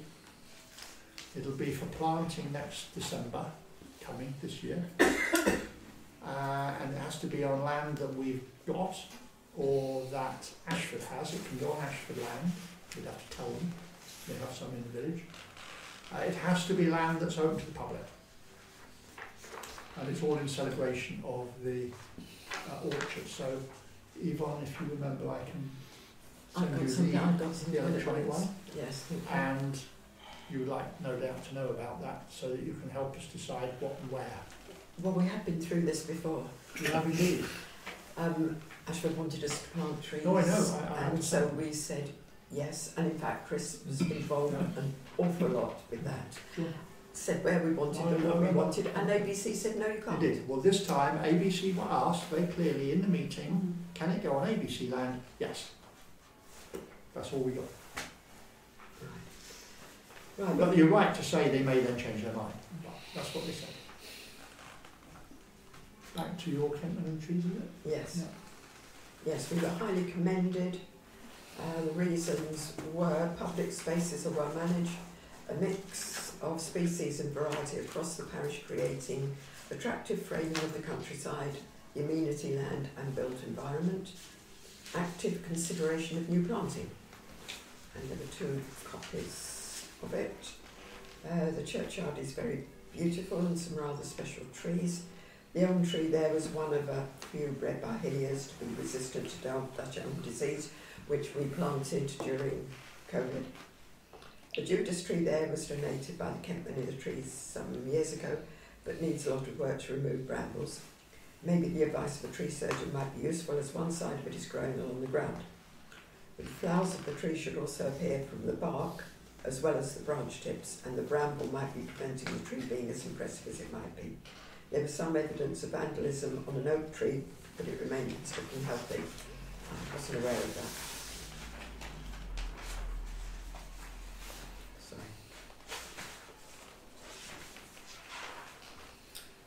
Cemetery, this is a beautiful, quiet, contemplative area. It is found by walking along a short footpath from the church. It is surrounded by large oaks. In an open area, a small oak has been planted in an open area, giving it room to spread. It was planted to commemorate the life of Queen Elizabeth II. Well, it wasn't, it was her Platinum Jubilee. And we're not quite sure how well it's doing at the moment. The site is divided in 2. The right site is generally well maintained, but the left side is being left for flowers, etc. This sometimes leads to the growth of self-seeded saplings or suckering growth from roots, and of course the inevitable invasion of brambles. Some of this could reasonably be removed, and this might be an opportunity to promote volunteering. Well, this is where I've spent a lot of time down there, and I mean it's beautiful. I haven't been down there. That left side now, it's got daffodils, primroses. Really, really pretty. So despite the fact that it was left to grow, the grass left to grow last year, it's really come through. A memorial garden by the cenotaph, a lovely open area with oaks recording the late Queen's coronation, and one planted as a memorial to Winston Churchill in 1966. There are also 2 beautiful red maples and an impressive Wellingtonia, which was apparently planted by the lady who donated the land. The area is open to the general public, and it was good to see little or no evidence of vandalism. Jubilee Field, this is an large open space with a children's playground. This would be a perfect place for some more planting. A suggested community orchard would seem to be an idea worth considering. The land is owned apparently by Ashford Borough Council, and so the organisation of such a plan might be difficult. However, planting of some kind would, in my mind, enhance the area. Lloyd's Green. This is an open area surrounded by houses and a rather unsympathetic strip of residence parking. Some planting here might be useful for softening the area. Tree species would have to be chosen so as not to shade residents' gardens or inhibit light. Birches might be an idea. And it gives us the Latin name of one. Woodland. Woodland areas in the village contain a large amount of previously coppiced hornbeam. Unfortunately, there is also a lot of dead and dying ash. This part of Kent seems to have been very badly affected by the disease. In general, it is often thought to be better to leave ash that is not clearly dead. There is some evidence that in some parts ash is beginning to survive alongside the fungus rather than be killed by it. The ground floor of the woodland was beautiful, and any management of the woods should consider this aspect of the environment. Footpaths. There are many footpaths around the village, and in general they are very well maintained and show little sign of vandalism. It might be worth considering looking into TPOs for some of the larger, older trees. Good. Okay. Can I make a suggestion that a lot of that is down to Alf's good work, and I think I'd like to suggest the parish council formally thank him. Yes, because a lot of that is down to him. Great job in the cemetery, certainly. Yeah, that's good. Okay. Right, that is Pentman of the Trees then, and we'll send that those slides to Chris on the orchard scheme. So, can we now go back, I think, to 5. I think we can now go back to land between Tower House and Mount Pleasant on Stocks Road, which we've delayed for those other things. We can take them up session. We'll jump over Stocks Way and come back to that, because I don't think people are here for that one. So, the Stocks Road application. We've heard from the developer, we've heard from the members of the public with various things. Who would like to speak to that first? Anybody? This is just talking about it, not deciding what we're doing yet. Who would like to make any points within the councillors of what they see as the issues or whatever? I think we've talked about it so many times, so it's not Everyone's lost, talked out. I don't think I've got anything new to say. Okay. I think that in terms of what people have already said to us, we've heard about the issue of how it fits into affordables, downsizing, the hybrid note that Ashford have pushed forward, which is what they were talking about in 2021 and then seems to go a bit weak on, which was that it was a mixture of market and affordable and exception and all the other names that they bring in, and local needs, of course.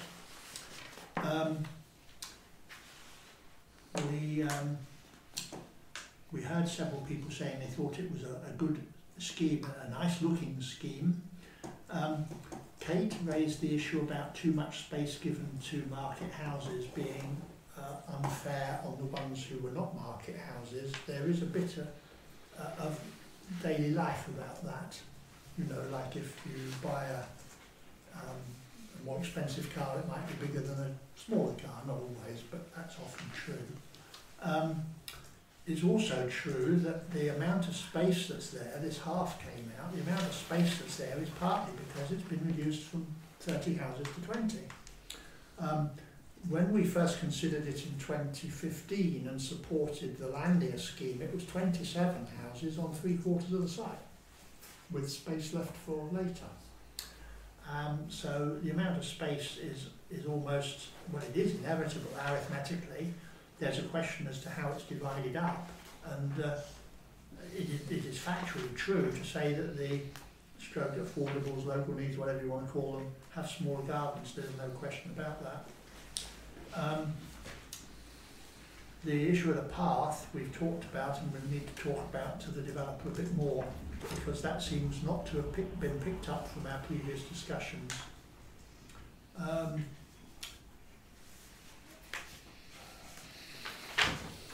Quite a number of people supporting it, as I said earlier, in terms of it being nice, even the ones who'd say they'd rather not have it, but at least they, if they're going to have it, that's, you know, it's not bad. We've heard about the school from Mike Hill, the county member, that actually school numbers are going, requirement school numbers are going down. Paul has mentioned in particular the very low number of affordable stroke local needs, whatever that we've built since 1996. And Miriam made a point which is absolutely right about the cost of maintaining all the green areas. I mean, that is a straight outcome from the fact that if you don't build houses with gardens on the green areas, then you're going to have to maintain them, and we've only got 20 houses to do it now.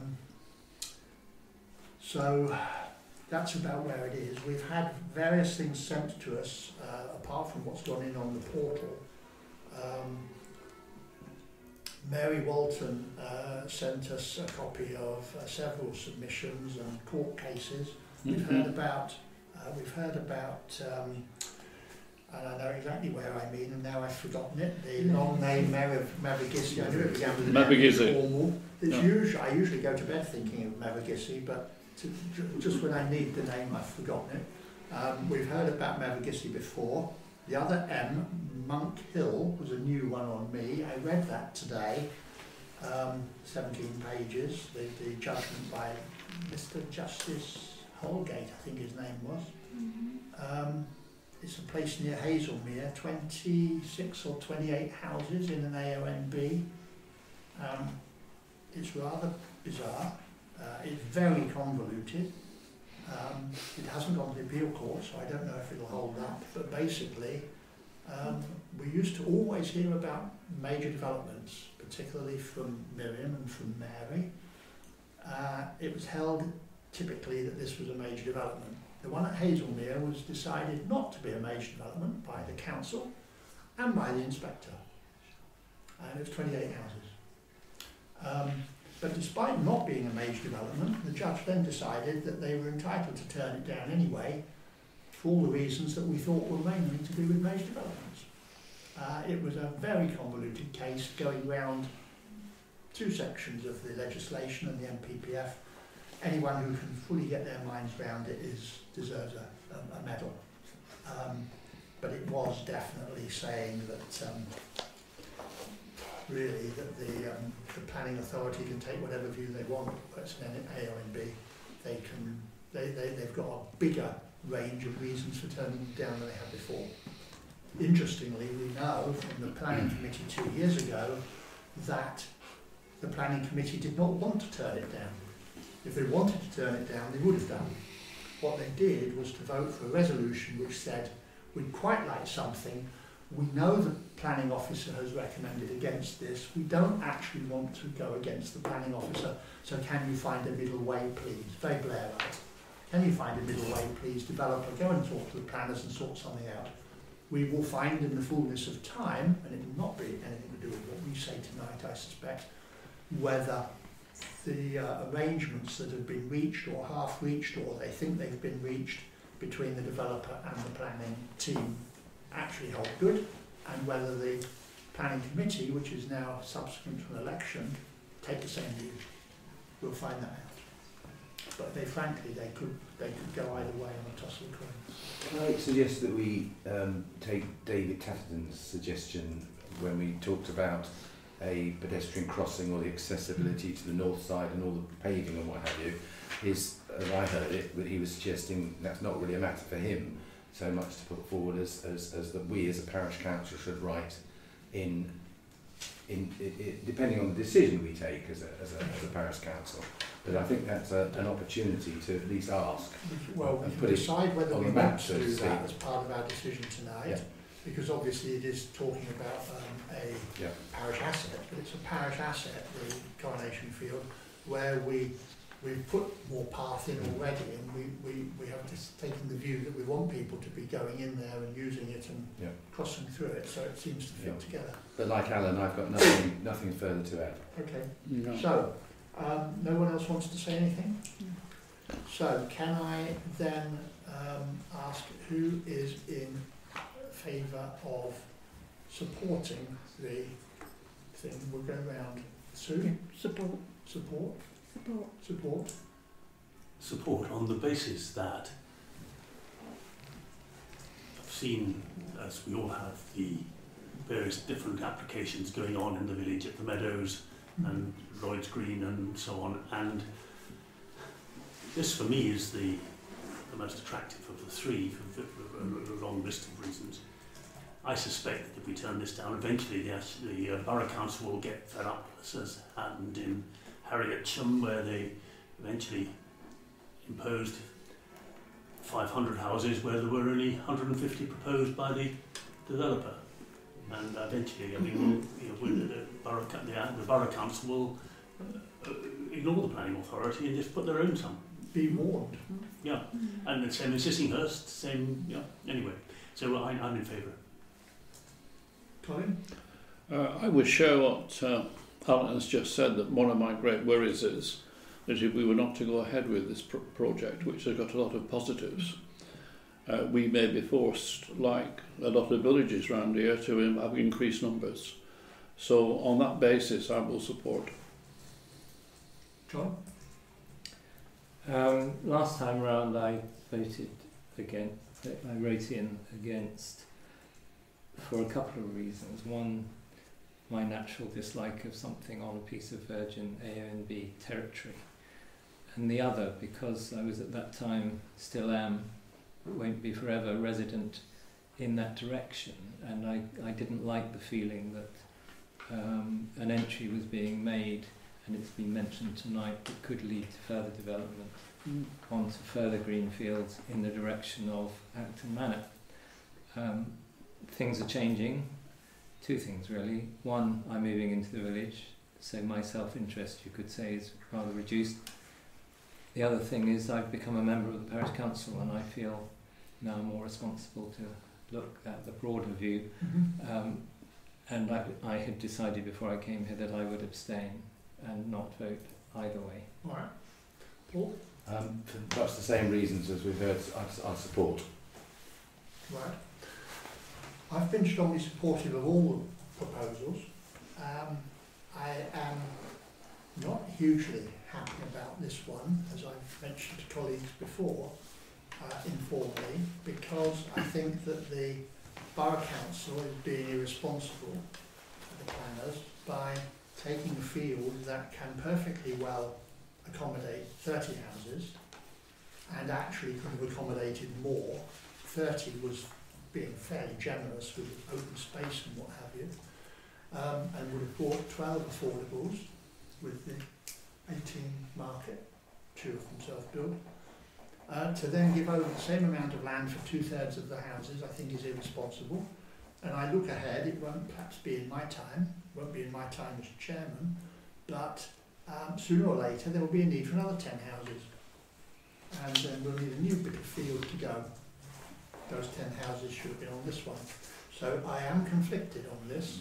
I don't like the fact that the borough is insisting on utterly wasteful resource use in terms of virgin land. John's already pointed out it's not the best AONB there, but it is AONB. It is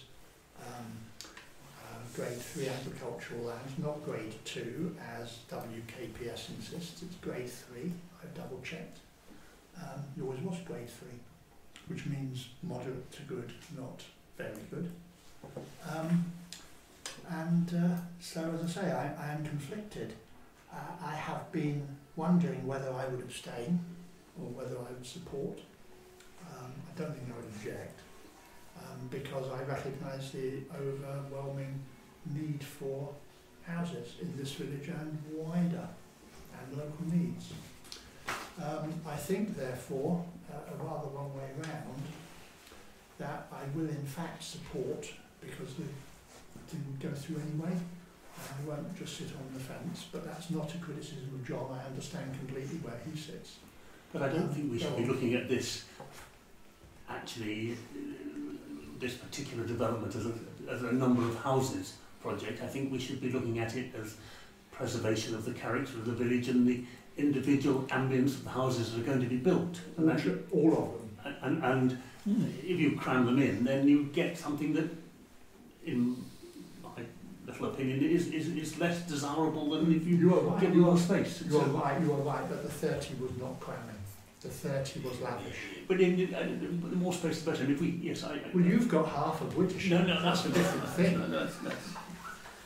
That's not the point. That's not the point. But, you know, I just think that this is not an unattractive development. Oh, this is a nice development. The only thing is that it is being a bit lavish. But anyway, I will support it, but I am concerned about that. And just 2 further points. Following up from what Paul said about the possible pedestrian crossing, I would like very much the Parish Council to stress that they want value out of the Section 101 or whatever from the developer. at 106. You know, I think that is very important. The other thing is just looking ahead.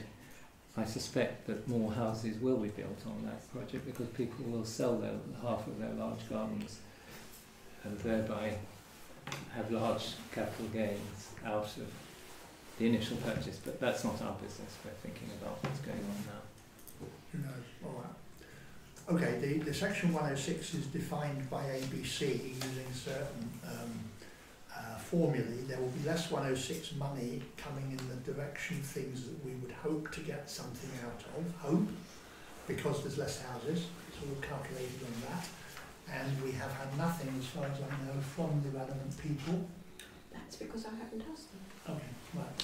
I was told the other day when I was in Ashford for a meeting that I think there is something like, I've got it written down, in fact, I'll tell you exactly what, there is an email now, there's the person, since Michelle went, the person who's taken over Michelle's job on grants has not done 106, it's gone somewhere else. But there is, right, it's S106 at ashford.gov.uk and say, oi, based on, 1406, what money can we bid for? Under what headings? Okay. It just includes things like how do you develop new playground and things. Yeah. Well, you'll be talking about a few tens of thousands at best. Yes. It will not get us a new playground. Tennis courts, whatever, physical facilities. Outside sports, inside sports, open spaces. Indeed. Okay, so what we've done is we've supported that with 5 and 6. No.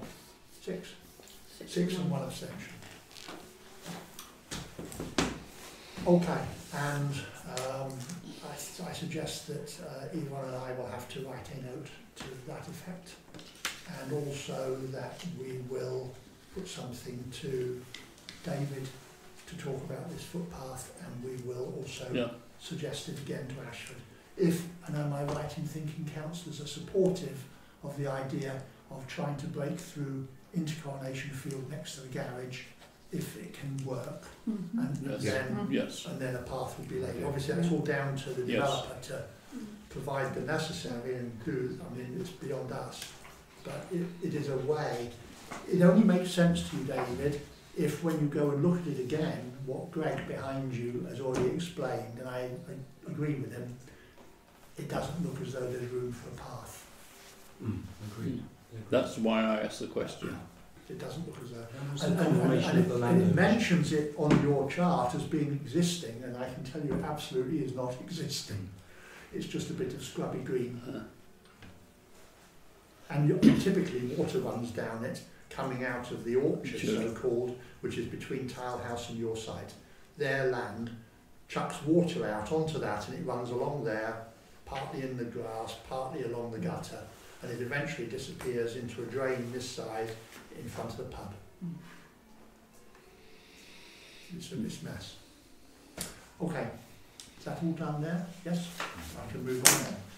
We go back then to Stocks Way. Good to see you, David. Thank you for coming. Thank you. Thanks, David. Thanks for coming, Mick. We go back to Stocks Way, Stocks Road, the single-storey oak framed out building, comprising a home office and study space. Did you get anything from the neighbours? Does anyone have anything to say? Looking at the elevation submission, there are no height measurements. It did say the drawing was to scale. The square footage is 60 square metres. It's 10.5 by 5.5 or whatever it is. It's a substantial building, and I was trying to work out, given that the applicant was saying the drawing was to scale, that it'll be 4 metres, which is in excess of 13 feet. And my question was, thanks for coming, Miriam, and thanks for the points you made. My question was, given that height and the fact that it's right on the boundary, what were the views of the neighbour? Because we had this property applied for another. Was it the decking or something that was going on? And I'm not saying I object to it, but I just want to make sure that it's not going to cause problems with the neighbours. It's different neighbours now. It's pear tree side, isn't it? Yes. That's different. And we know them because they've been along and talked about some of the... No, that's what I'm saying, it's different. They've changed, have they? Yes. Okay. So that was the So thing, and I just felt that if someone was going to submit plans as part of an application, not to have all the elevation measurements on the plan was really missing the point, or not really sufficient. It's got the ground size, but nothing in terms of the height. And it's the applicant is representing what's it called? The building manufacturer. Prime Oak, the Chipping Norton company. So it's not, you know. Builder of shepherd's huts. Well, more than that, yes. I did mention that he did say if anybody had got any questions, he would answer them if you let me know for questions. Okay. But that was before the meeting. I don't know. Well, I presume that they've put in what they're supposed to put in. Right. I mean, typically when you see a planning application, they never tell you which heights. You know, it's all elevations and plans. That seems to be what the planners fuss over, unless it. Well, the chap who built the one, the development for his cars in Peening Quarter, that was meticulous in terms of all different measurements, and you could get a really good sense of that. And I went through this, and I thought it's just sort of, it's almost homegrown, the drawing. Yeah. Okay. Well, I thought as well it looked like it had windows in the back from the drawing, overlooking, and it was right up against the neighbour's boundary. So why would you have windows in the rear of it?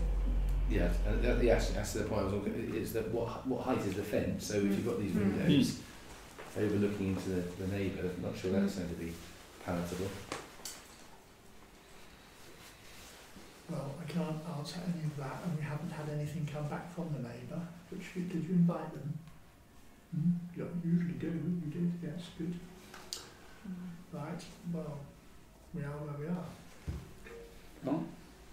I didn't see any comments either. No, there's nothing on it today. No, there's nothing on. No, I mean from the public realm point of view, it's in the back garden.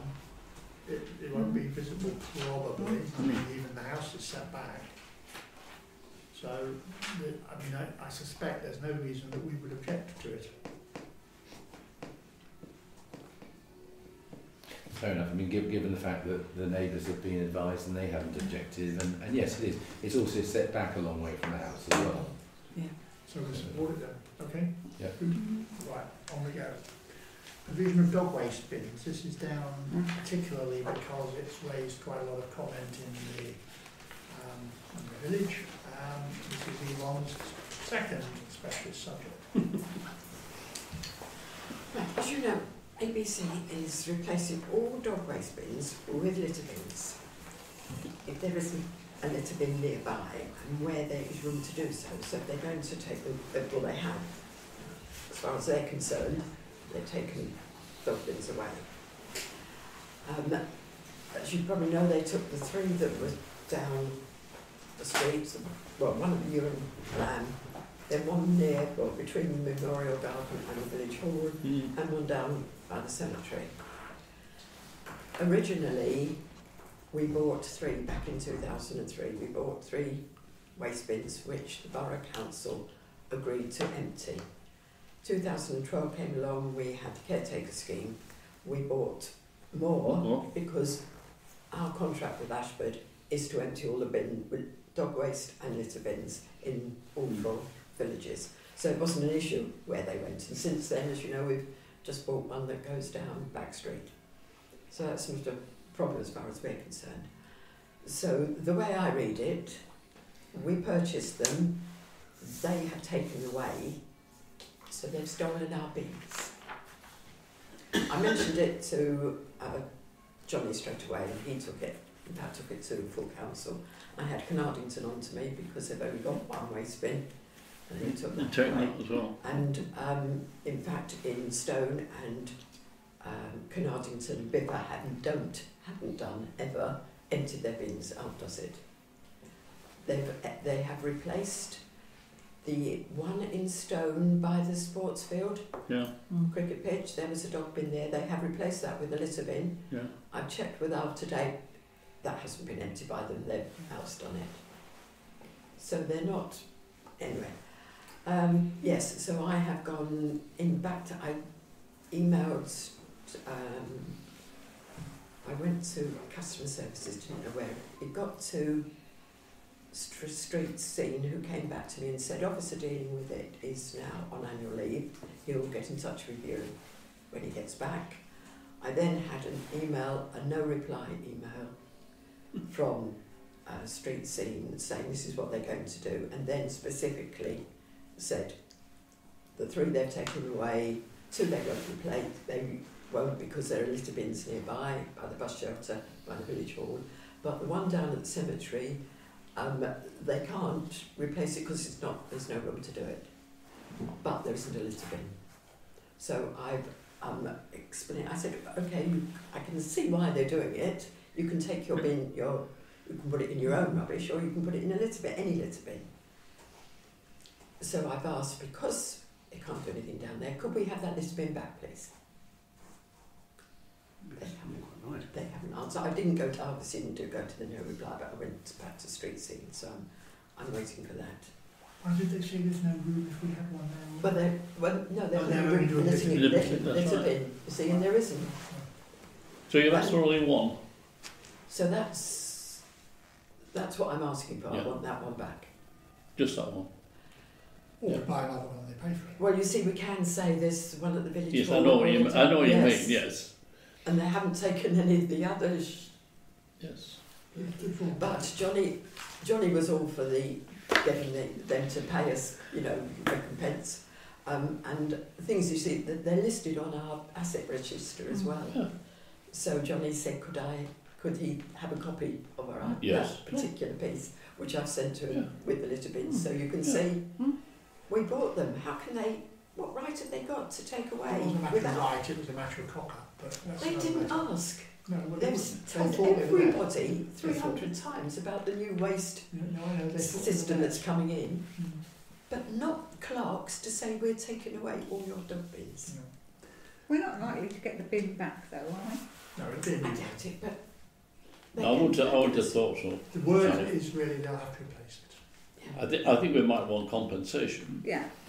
So in the meantime, can I propose that we replace both the street dog poo bins? Well, we can, because we'll probably get money in the end, if that's what it comes to. Rather than Johnny keep told waiting, and why don't we just say, well, yeah, we'll replace those two. There's bins round the memorial gardens and up there anyway. Which they are replacing with litter bins. Yeah, so that's not a problem up there. Yes. It's just the two in the street, isn't it? Should we ask for compensation for distress and anguish? Probably. but the contract's going to change over. It's on the 25th. Yeah, but that's a slightly different thing. I mean, they're all related, of course. Yes. As far as the contract is concerned, it's presently with Biffa. Yes. But as far as we and our caretaker cluster are concerned, we did it ourselves as a deal. Now, the fact that the contract is going to CETA, obviously this has stimulated Ashford to go around tidying the whole thing up, because presumably the CETA contract will say so much per doggy bin per week. £61. Whatever it is per year, weekly entry per week. So they're trying to cut the number down because obviously it then reduces the cost of the contract. Biffa have been told to go and do it. I presume it's Biffa. I heard it was a different contract. Or whatever, they got someone to do it. Anyway, that doesn't really matter one way or the other. Someone went round trying to cull the number of bins. The fact is they culled some that they shouldn't have done. And they'll have to pay us. Now, Johnny raised it with officers. He got what he regarded as a fairly, in public service, they'd probably say an unhelpful reply. I think he felt it was probably a bit rude. So he raised it at full council, which caused a rumpus. and the chief officer was on him straight away afterwards, saying, what we've got to do about it. So it's very much in the... Not too pot. Yeah, it's in people's minds at ABC. We've just got to make sure we now get what we want out of it. The way the system worked, because when Biffa came in, that's when we lost our street cleaning. Because we had street cleaning and we lost because we used to get refunded for that. So Biffa was supposed to be empty all the bins. So you're recommending the some replacement? empty. Sally? Still. So if you see a blue bag in any bin, and that's Biffa, the black ones... So they're getting carried away. There'll be a certain amount of confusion going on, because although the refuse crews usually know very well what they're doing, the street cleansing crews tend to range more widely, and you may very easily find that one goes, oh, there's a litter bin, I'd better do it, rather than, oh no, I don't do the ones in which, who knows. The street cleansing is not of the highest order, although Ashford said it will improve under the new contract. I wait to see. So, Sally has proposed that we should just go and buy 2 new doggy bins for the 2 in the street. Is anyone happy about that? A good idea. Good idea. In the worst case, we'll be out for 2 litter bins, but we'll hope to get the money back from ABC. Before we start, we can forward the bill to ABC. Okay. Right, we'll do that. Thank you, Yvonne. Now, difficult one, the space fronting the churchyard wall. We're shooting in a bit of a dark here, but obviously Mike will go away and investigate. You've all had that long note. Yes, thank you for that long note. Brilliant research. Yvonne, because it was, you really did some historical research. It's very, it's very interesting the extent to which, when laid out like that, they simply contradict themselves. That's right. However, often I think it's in the words, and as Mike said, you know, there is highway land, there's land owned by highways or KCC, there's, you know, land maintained at public expense, there's, he said, he actually came up with another phrase, he said something like land which is not the highway but is used for it, or it's of highway, something or other, he said in my ear. It's a muddle, of course. The question really is, were we able to, in other words, my own feeling, subject to other people, is that what we do not want to do is take responsibility and then just get buggered around that we can't do anything because they never give us permission, or then they complain about it, or then they say we've got to do it again. No way. If we're going to do anything at all, we'd do it with the freedom to do what we do. Yeah. And that means they've got to relinquish oversight. Now, we did see in the notes that Yvonne did that St Luke's Hall got their garden against the objection of the PCC. See, that's right. By getting KCC to go to the magistrate and extinguish the highway rights over that 10 square metres or whatever it is. Yeah. You know, that tells you something. Utterly ridiculous, but that tells you something. But yes. There's a precedent there. And if it is, they are presently saying the car parking part is nothing to do with us. Well, that's garbage. It's got to be. In one place they say it was theirs, and in one place they say they repaired it. And in any case, how on earth did they have a path and a road and didn't have any interest in the space between them? I mean, I suppose it must happen occasionally where, you know, a path goes, a different bridge over the railway or something sometimes, but it's not very common. So, I thought Alan summed it up very succinctly, as I think I read it correctly, which was to say our objective really should be, if we can, to get the Kent County Council to repair the parking area and the footpath. Yes. Yeah, that would be ideal. And probably not. We don't want ownership. If they made good, as they did in 1956 or 86 or whatever it was, and that then 59 to 81. 59 to 81. So 81 to 2024. It's had a good. It must be a negative entry on the balance sheet by now. And I think your suggestion of getting them to repair the car parking and the footpath. We've got the best chance. They have, as we do, a responsibility to sustain the dignity and the appearance of the surroundings of the church, rather than just leave it to be neglected forever. And they've successfully neglected it since 1972. It's time, I think, for them to raise their game. Paul is right, and and echoing you, Alan, in saying that would be ideal, it would also be completely unattainable. We ain't going to get that. I mean, we're not going to get what? I would like to see them fix the brick path, because that is where they acknowledge the clearest obligation, and it's accident risk. Getting them to repair the car park, honestly, I suspect we have got no chance or whatever.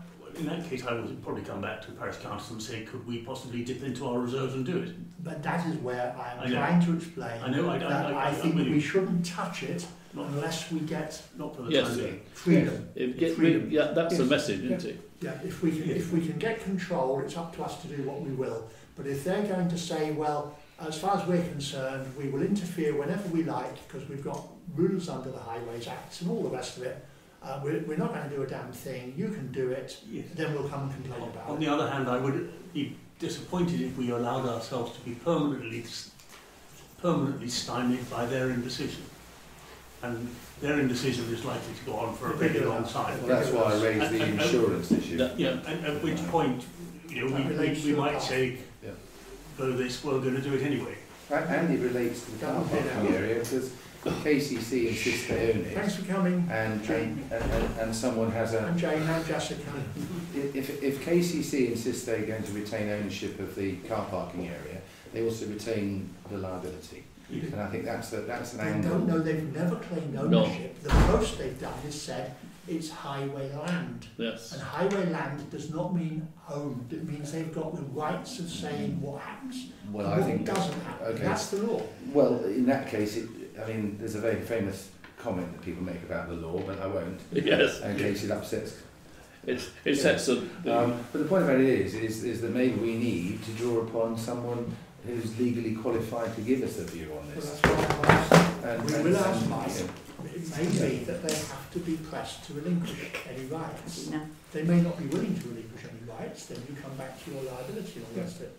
But let's face it, if they're not repairing the potholes that are 6 inches deep in the road, they're not very fussy about a rather rough lay-by in front of the church. There is another option that they delegate maintenance to us without relinquishing ownership, given the fact it's not owned by highways, it's just part of highways. And then that ends up us not having the liability, but we can just get on and repair it. That's possible. They do, of course, pay us for the hair. I mean, it's going to cost an awful lot of money. It's a lot. You know, if we do it, bearing in mind what it cost at the front of the hall, you're talking a lot of money. Yeah. No, I agree with you. It would probably only be loose chips rather than, just to smooth it out. But something, I don't know. Well, I'm with you on not expecting anything, although we might try to persuade KCC to resurface what is actually a livable with area at the moment. But as I think I said last week, I feel we should sign off with pushing very much in their minds the obligation of health and safety over the footpath. Yeah. And that if something happens in the future, they'll answer that. I mean, there is a small extension to this discussion, and it perhaps arose because there's always a bit of a dilemma with trying to keep a space for the rector, and if it happens to be a service at the church where the rector and the vicar and the curate are coming, then of course that tends to be 3 spaces, and if it's raining and they're late, which they often are these days because they've got 9 parishes to look after, it's a bit stressful, so we try and reserve a place for them, but always I reserve a place for them and somebody zips into the space anyway. And then Nicola and Vince, who, as you know, live in St Luke's Hall, they now find the cones that we put out to try and reserve the spaces for the rector too heavy to put back inside the churchyard. So they get stuck out there for the entire week, which causes some upsets around the place. So I suppose as the church warden I would prefer if we could think about in the relatively near future of putting a sign up saying reserved for the rector, reserved for the vicar, or reserved for the verger, or something like that. So that these places, it's more advertisement that these places shouldn't be parked in. Of course, the school and the village regard the lay-by outside the church as very much their property, and that's where all the school staff park. I suppose they've got a right to park there, or indeed have they? It's a church school, and it would seem reasonable perhaps they should park outside It's the not the church. churches. The last thing you're saying generally is that it's anything to do with the church. Well, I mean, if it was me, I would say, look, this is basically, the church has in effect been occupying it since the 12th century, and it's basically church property, or it should be, even though KCC have undertaken to repair it, and that nobody actually really does have a right to park there at all, and it's, you know, it's almost in the church's gift to be able to have a right to park there. But you're not claiming any ownership that we know of. I don't know. I mean, I'm exploring the opportunities. You're in the church. I mean, you don't know. I mean, you might get a legal opinion that as a church has been sitting there since the 12th century, it does own it. I doubt. You've got a wall between you and it's next to the road. Yes. I think you're just going on a bit of a wander here. Maybe. I'm just exploring the opportunities that arise, and basically I don't like cars parked outside the church. I'm challenging you as to whether they are an opportunity or whether they're just a ramble, really. No,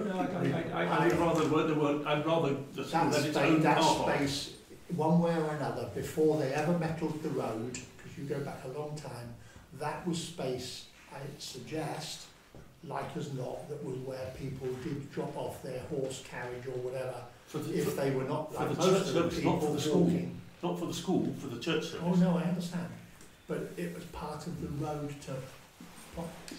Well, it was what you're saying is it was a lay-by. Yeah. I think that you both make very good points, if I insist, but I think the first course of action is to tackle Mike, because he responded positively, and if you pull in John's health and safety comment, let's go down the fact that, hey guys, you know, if someone falls over and kills themselves through a bleed in the brain, you know, you guys are going to get the bill. And if you think you're out of money at the moment, and that's the sort of thing, that's the sort of message that's taken on board at the two people who fought, Jenny Elliott and Roger King, were pretty fragile. Yes. Either of them could have had absolutely. I mean, really, I'm sorry, could have easily had a fatal event there. Oh, yeah, sure. So I think if we go down the Mike Hill route first, and then just see where we are on that, and then have the outcome of that determines the next stage of our discussion. Paul and everyone, we know we've got to go down the Mike Hill path. That was acknowledged. What I'm trying to clarify is that we know that we're interested in doing something. I mean, obviously get the path fixed if we can, which they're presently saying they won't, because they do acknowledge it's their path. They just don't think it's bad enough to worry about. The other bit is tougher.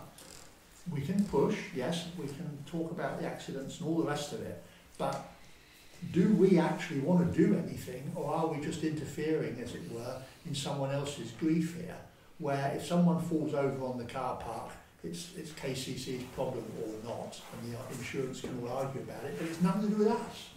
We only want it to be to do with us if we want to do something about it. It looks pretty awful as well. I mean, when there are spaces, it'd be nice to have it properly tarmacked and looking good and spick and span. There's no harm in aspiring to make parts of the village look nice rather than not looked after for 45 years. One of the worst possible outcomes would of course be if they came along and they slapped tarmac right up to the church wall, covering the brick path and pretending it wasn't there. We don't want that. No, you're not going to get it either. No, I mean, it's probably a listed park, I suspect, somewhere along the line. You know. Well, it's certainly a cartilage of a listed building, unless you rule the cartilage out at the point of the wall. And of course the complication of it extending in front of number 18 and behind church cottages. When, of course, in the old days, it was the path. Of course it was. And the fact that it's been the path for such a long time, and the wall is not new, suggests to me that that's always been a road lay-by, as Paul used the word. Taking it forward then, do we need to write to Mick Paul? We are going to write to Mick with the attachment that... Right, okay. That... yes. Mike Hill. Mike Hill, that's it. That's the Don't call him Big Hall. Okay, right, that's where we got to with that. Another job. Right, to agree the quote for repairing the wooden fence. Oh, hang on. No. The brick path, are we pursuing, is that? Yes, that's all part of it. That's all part of it. Have we given Yvonne an instruction, so to speak? I mean, are you preparing to submit a document to them? We've got to compose a letter to Mike Hill. Yes, I always do. I mean, it's not much better coming from you than from an individual on the patch council. Oh, yes. And so, yes, but Joe usually gives me the I usually get given the job, or take the job, of writing the words. You're very good. We're entirely happy for you to do it. Yeah, I'm not.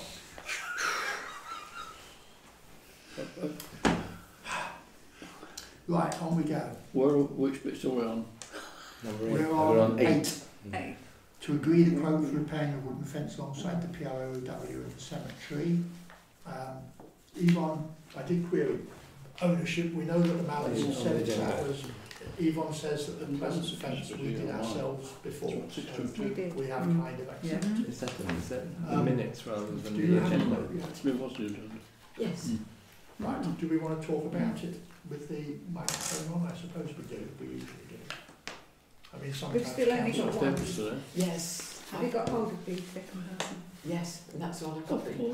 Oh right, we didn't get one from the first. No, and I chased it, left a message saying, you know, could you... Right. The only trouble is the first, my thoughts on the first one, I did ask, we were doing something in the memorial garden quite a few years ago, and asked him, and we asked somebody else, and we didn't accept their quote. Right. So I'm just wondering whether, because the person I spoke to wasn't the one that I was expected to speak to.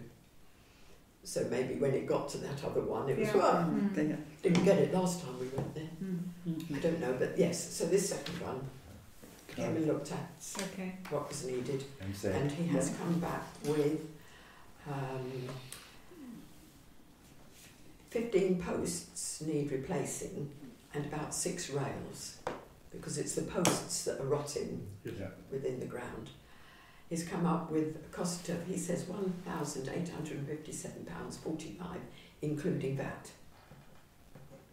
And can we know the names of the companies who were asked? The first one we went to was Oxley Land Management, which didn't respond. And the second one is T&J Fencing, Tony Lambert. He's always very good value. Tony Lambert? Yes. He's always very he was very pleasant. It's good fencing, that's more to the point. He has a problem, which is he's not terribly quick. All right, so you don't hold your breath, but he's always going to be better value than most of the providers. That figure, given the fact if you knock off the VAT, because we'll get that back, won't we? Yes. So it's got a net of about 1,500 approx. That sounds, actually, given the price of timber these days, that sounds a pretty good quote. But you'll have to chase him a couple of times. When is he going to do it? He's not going to do that then. Yeah. As far as I'm aware. Right, are we all agreed on that? Yes. Good. Okay. Next one is easy. To agree the clerk attending the ICCM Management of Memorials Inspection Workshop in July, cost £155. We belong to ICCM, we pay an annual sub of 90 quid, and it's gone up. It says that the thing is suitable for anyone involved in managing or working in a cemetery or with responsibility for cemetery's equipment required. The afternoon session will take place in a cemetery, therefore suitable outdoor clothing must be worn, together with safety boots or shoes. Learning outcomes, knowledge of legal and health and safety issues relating to memorials, understanding of sector codes of practice and registration schemes, practical skills in testing memorials for safety. Right, I suggest that we agree that. I also suggest that we need to pay for Yvonne's PPE, the safety shoes, because she doesn't have them otherwise. The only thing is that I think that when she goes, she doesn't listen to their blandishments that we've got to knock all the gravestones over. The chap that was telling me all, well, that was the thing that I attended. It's a question and answer. It was just a free question and answer session. They have them almost every month, and he's really very good, very down to earth, and you know. Do they recommend that, knocking all down? No, I say that we don't want her to listen to that. You can buy hinges, well, by the way. Did all that, for instance. We don't want Things if they are unsafe, then they should contact the relatives, because it's their responsibility. Yes. Not ours. Find the relative. Exactly. Right, good. The thing is that they're big lumps of stone and they're not very likely to fall over given a chance, unless you really, really try, which is what they did. Okay, to consider publishing draft minutes of the previous meeting in the future, Yvonne went off on some free training with Scribe, the accounting package. They're offering very good courses now, which she does a few of. And it was all on agendas and minutes, and they were putting forward the idea, and a lot of people do this, of publishing draft minutes of the previous meeting before they come back to the successive meeting to be approved. We've never done it in the past. Traditionally, the old system was what we do until the meeting minutes have been ratified and signed. They're not valid, therefore they don't get published. But you can publish draft ones, marked draft. The only thing is that if we change them, which we're entitled to when we come to ratify them, then you've got sort of two versions. As you see, but what they were saying is that if there are mistakes within it, like Sally pointed out, Sally would have said, oh, Yvonne, that was 2 months, not weeks, so it can be corrected before we get to the meeting. So when we get to the meeting, we've had the corrections made. So are you saying that the draft minutes go out to parish councillors before they go? They go out and on the notice they go on the website. On draft board as well. No, they get published. Yeah, this is that's what, it. I'm not saying this is what we should do. I'm just pointing Well, out. my view on it is that we have to publish the signed minutes anyhow as well, so we're double counting. I just think that your time is so precious. No, it is, and we're subtly increasing what we ask you to do. Yeah. You might not have noticed that, of course. I have. And I can understand some it might make sense, but you know what? I just can't help feeling. I'm trying to understand what the big benefit of doing it is, and I can't think of any of those. It's telling people it's not broken at the know, moment. telling people who want to know what we did, but if they want to know, they can always listen. They can listen or they can come Well, to the meeting. we heard a classic example today. I was With quite top stunned to tickets. hear that Kevin's been listening night after night to probably about 15 to 25 hours of YouTube. No,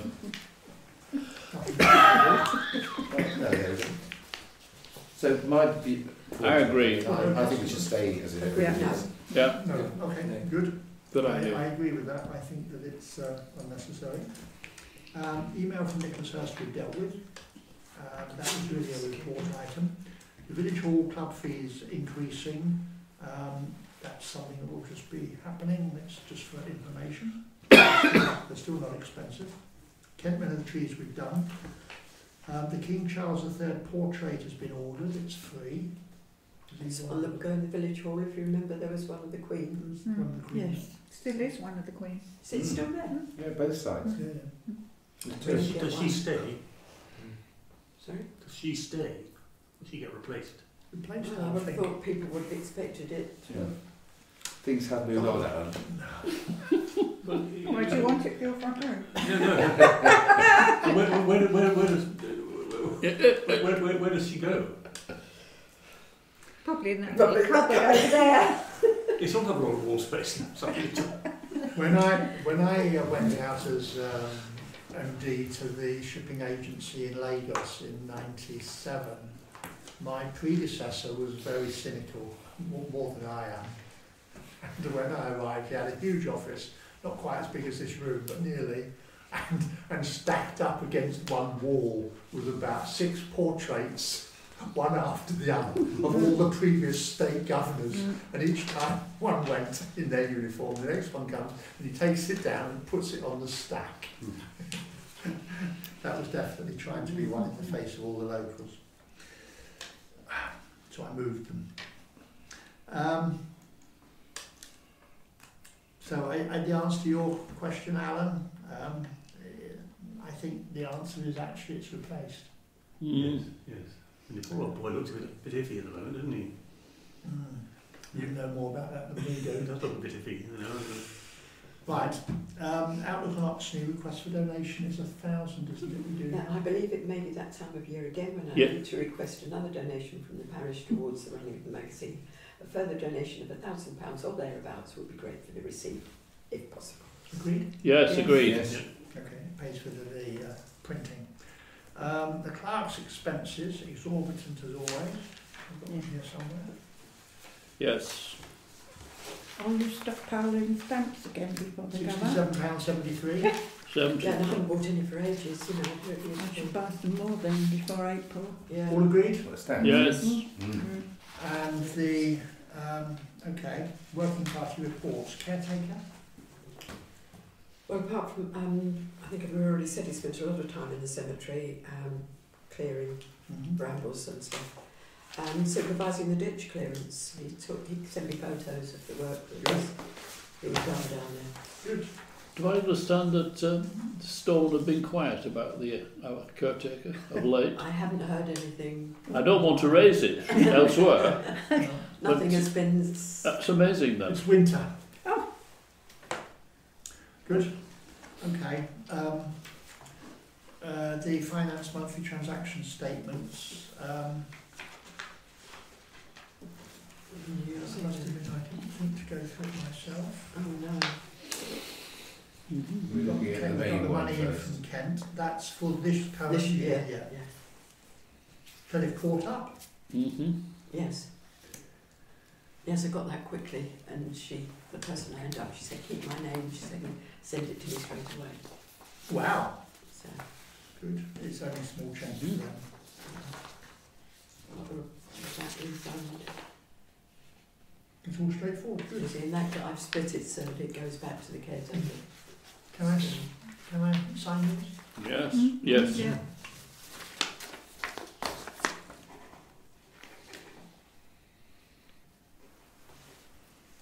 And the caretaker subset will just be a bit of that.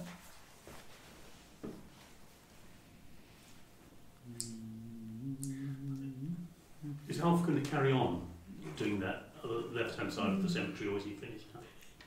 Well, I haven't seen how far he... Done about half of it, I suppose. A bit more than half now. Doing a grand job. Oh, okay. Right. With days like today. Yeah, miserable. Not so good. Right, we got the decision on Miriam's place where they turned down most of what she wanted, which was a bit unfair, I think, but there you go. I mean, all the advantages she really wanted, she didn't get. And the ewe and lamb. And the ewe and lamb got turned down. That was good news. It was a bit rich having the ewe and lamb referred to as the second pub in the village. I've heard that before from him. But it is, basically, yeah, it's true. true. All true. I know it's all true, but it's hardly... That's in the realms of if a tree falls in the forest with no one to hear it, did it fall at all, I mean, it is not a pub in the village. What it is it's not been allowed to reorganise its innards because it's in the conservation area. It is not a pub if it's not open. But there you go. It is a view. It's just one of those things that you can argue around endlessly. Right, the item on the... Oh, we've jumped over it anyway, the withdrawn one on the church. Open spaces? Nothing to report that I can think of. Well, are we going to plant a cherry tree in the memorial garden? Yes, at the right time. And isn't spring the right time? No, it's sort of autumn usually for trees, isn't it? Not that I'm a gardener. That's why the orchard trees are all coming out in December. Why didn't we do it in November then? Well, November would do. Why didn't we do it? Last November. Oh, November. Oh, well. Tempers food yet. We're trying to avoid the question. Right. Okay. I'll put a note in my diary for next November. Yeah. Right. Do, Sally. Yeah, no, we need it September. Yeah. You stay on the case. Yes. POWs. Highways, apart from what we've already done? No. Given that he was saying about writing in about sort of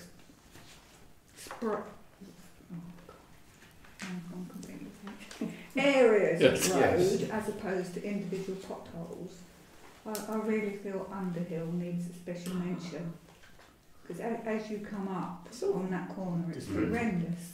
Thing is, I usually stop and take photos, like the one up by Miriam's I've taken, and Yeah, the one where the bollards sort of go exactly, deeper and deeper, yeah. and the one on the straight after Underhill, on the right hand side, Yeah. near Newbridge Farm. I stopped and took a photo of that. But there's not really anywhere to stop on Underhill to take the photo. No. And I did quite a few months ago now, I admit, I asked Darren to go and check it out. I said, it feels awful under my car, can you go and check it out? But he... Well, imagine a motorbike or a cyclist. Yes, must be awful. Right, I've got something. Good. From Kieran Doble. Wow, is our HIP moving to stage 2? It is. I hope you and the rest of the parish council are well. Still alive. I'm pleased to be able to inform you that we have had a positive outcome from the TRO and can now move forward to the detailed design stage of the scheme. We received 11 responses to the TRO, 7 in support and 4 objections. I emailed all 4 of the objectors explaining the proposed scheme in more detail, and only 1 objector still stood. Due to there still being an objection standing, this was all sent to our head of service to consider as per our usual procedure, and he is in support of the scheme to move forward. Therefore, if the parish are happy to move forward, I can send you an invoice for the design fee of £1,068 and have the detailed designs for the speed reduction and horse warning signs to be drawn up. I would then send those designs to you with the scheme costs for the parish to approve. Once approved, I would arrange the invoice for the remaining balance of the scheme and get a date booked in for installation. If you can just confirm that you're happy for me to arrange the invoice for the design fee, and I will get that sent over to you. Well, because we've already gone on down that road, I went back and said yes. This is the speed limit, just remind me, traffic regulation order. Traffic regulation. It's the 40 mile an hour limit we've asked for to go from by Paul's, round Cooper's Corner and down to the far end of the houses down Peening Quarter, plus down Wolvenden Road, Wittersham Road towards Wolvenden, just a little bit, because they've got to have a speed limit somewhere and it can't be on the corner, so it's going in a little bit there. Okay. So basically, although everyone will go at the same speed as before, we'll have actually a 40 limit. And it's the first time we've had any sort of result on that. That's it. Yeah. It's been going on a long time. Years. I mean, this was when was it, only 29th? Yeah. Because I went back straight away. Really? As I say, it was February 29th, and I thought, well, we'll get the invoice in before the end of the year, but haven't had anything yet. So it still doesn't. So that's good. But anyway, you'll pay that, so they can move on. Good. Cemetery Churchyard. Well, we're working on the application. Greg has done a drawing for me, which we're just making a tiny change to after I went and surveyed it on GPS with the phone. And we know where the boundary is because it was defined as so far from the apple trees. The difficulty is knowing exactly where it is on the map. And I also spent out my own money a couple of days ago and got the land registry plan, which is there now, and the title.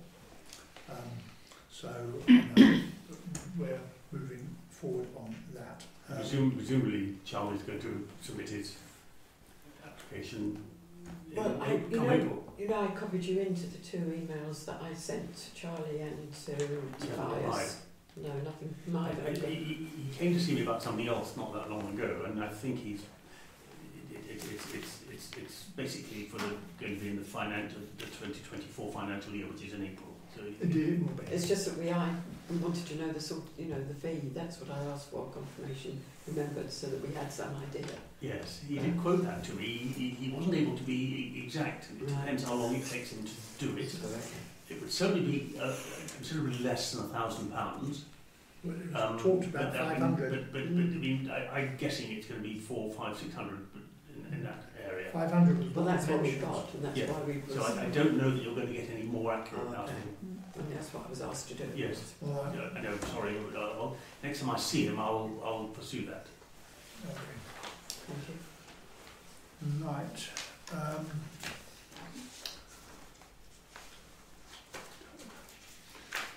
John and I went to Calc last week, the Ashford committee. Let me just spin through one or two things that came up. You've sent the minutes round, have you already?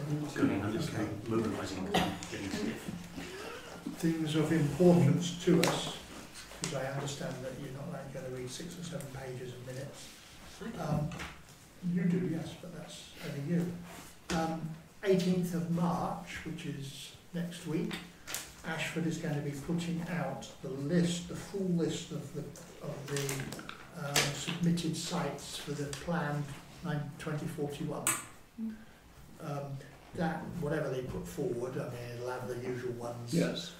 They're not agreed, they're not considered, they're nothing. It's just what's come in, and but it will cause a fuss, no doubt, among the usual suspects.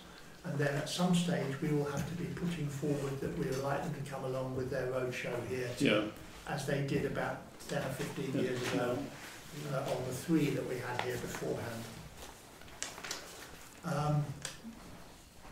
Subscriptions for notifications, they call it subscription, is now open for you to apply if you haven't already. The new system that you lost, you know. Yeah. It's for parish level. I'm not sure if everyone can apply or only the clerk, but it is now running for beta testing. Hodeswood scandal up in Bethersden. I've just written a letter to Damien Green because on behalf of Calc, because he's chairing a meeting in Bethersden on Friday. The scandal is that residents, I don't know when they picked it up, but Hodeswood, which is ancient woodland, and it's a triple SI, so like an AOMB, I mean it's highly designated for, ecology. It started getting industrial scale fly tipping from tipper trucks, and so they reported it to whoever, and no one did anything, and it carried on and carried on. And the report now is it's a small number of acres. I don't know if it's all that bad, but it's 10 foot deep with fly tip rubbish. And no one wants to take responsibility for it. And there's a petition going. We talked to the police about it because they know about it. They're going to attend the meeting that Damien's holding. The Environment Agency ought really to be in the frame, but no doubt it'll be having to do with us, Gov. But the big risk is that what happened to Hodeswood happened to anyone else. They've been repeated. And we're talking about organised crime. We've got to be. No one organises that much rubbish in tipper trucks over a period. It went on for about 6 or 7 months up till now. Nothing was done. Nothing done at all. Nothing was done. Just let it fester. It weren't the residents, it wasn't the parish council involved. And the parish council, I think, was shouting about it. I don't really know. Old KCC and ABC. I think everyone was just saying it was nothing to do with us. And the trouble is that in the book. If, for argument's sake, the criminals made $500,000 out of it, it's probably now $5 million to clear it. Or something, you know, whatever the numbers are. Excuse me. We heard from the Ashford Volunteer Centre, if anyone ever wants to have help on volunteering, where they can volunteer, where they can find volunteers. The orchard scheme I've told you about, I will give Yvonne and she can pass the slides round, because we have to decide if we want to do anything about that. Remember that the new refuse waste contract starts on the 24th of March. They still haven't given us the days. Haven't they? But the things should be coming out to individual houses any day now. And I wouldn't mind waiting, they'll be very late, because they will be. But they should be. It was supposed to be a week to 2 before, which is way late. There was something on our door the other day regarding the new... There was something what? The new process. There was an old kind of small brochure. But no day. No, I'm not saying the day, but it's about the information, what they're going to do and not do. On the council website, it does list, if you put in your address, the first 2 collections under the new contracts, both the recycling one and the landfill. But because I was looking for the calendar, which gets printed out and put on the back of the utility room cupboard door, that hasn't for years. I didn't know you still don't publish that. They haven't told us what's going on the website. No. I mean, It's still a Monday, by the way. Yeah, no, I know it'll be Monday. Oh, we're new Monday, we're still Monday, you're saying? That we're still on Monday? Yes. Okay, Yes. The whole thing's My understanding is it's still on a Monday. It's interesting that is news to me. I've asked and asked, oh no, we're telling everyone later. We're all supposed to get a leaflet through the door. Yeah. No one's been told even to look on, I mean we knew we would get it on the website, but no one's been told to Well, look there. hopefully the Royal Mail won't be Very helpful. delivering those. The Royal Mail, yes. Sorry? I said hopefully the Royal Mail won't be delivering those. That won't be my yeah. Well, yeah. Did you get a copy? They could be of the short of a last, few pound. telephone They need to directory? Yeah, came today. No. Yeah, the last ever telephone directory has been produced. Yeah. And I said, Julia, why aren't we in it? And she says, well, I don't know. I think we're next directory, but I don't remember that. But there is someone of our name enrolled in the name. So I don't think it's us. They will be warned, certainly, because they do it by postcodes. Yeah. Planning training, Ashford is saying they will lay on some planning training for councillors who want to know more about it. Highway improvement plans we've heard about. There's a lot of dissatisfaction about them. Electric vehicle charging points, we've talked about this before. ABC has been awarded £170,000 over 2 years to help put in electric charging points. They can give a grant to cover 80% of the cost up to a maximum of 12,000. We don't know if the 12,000 is 80% is the 12,000 or 100% is the 12,000, but either way that's the basic numbers. And they've only had a couple of parishes so far put their hands up. So if we... Didn't we divert that to Paul Hutchinson? Yes, and the power isn't right. Of course, we could put them outside of the church in the car. Yeah, if you could get a wire, yes. They could pay for the tile repairs. Yeah, okay, that was the key things from there. What have I done with my agenda now? Here we are. Annual parish meeting is next time. We'll start with refreshments at 6:30. Annual parish meeting at 7. That's when John, the Whitehill and Johnny Shilton come and give a presentation.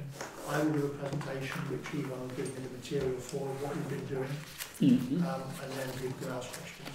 We don't usually get very many people coming out. I'm travelling from holiday on that day, but I'm anticipating beach.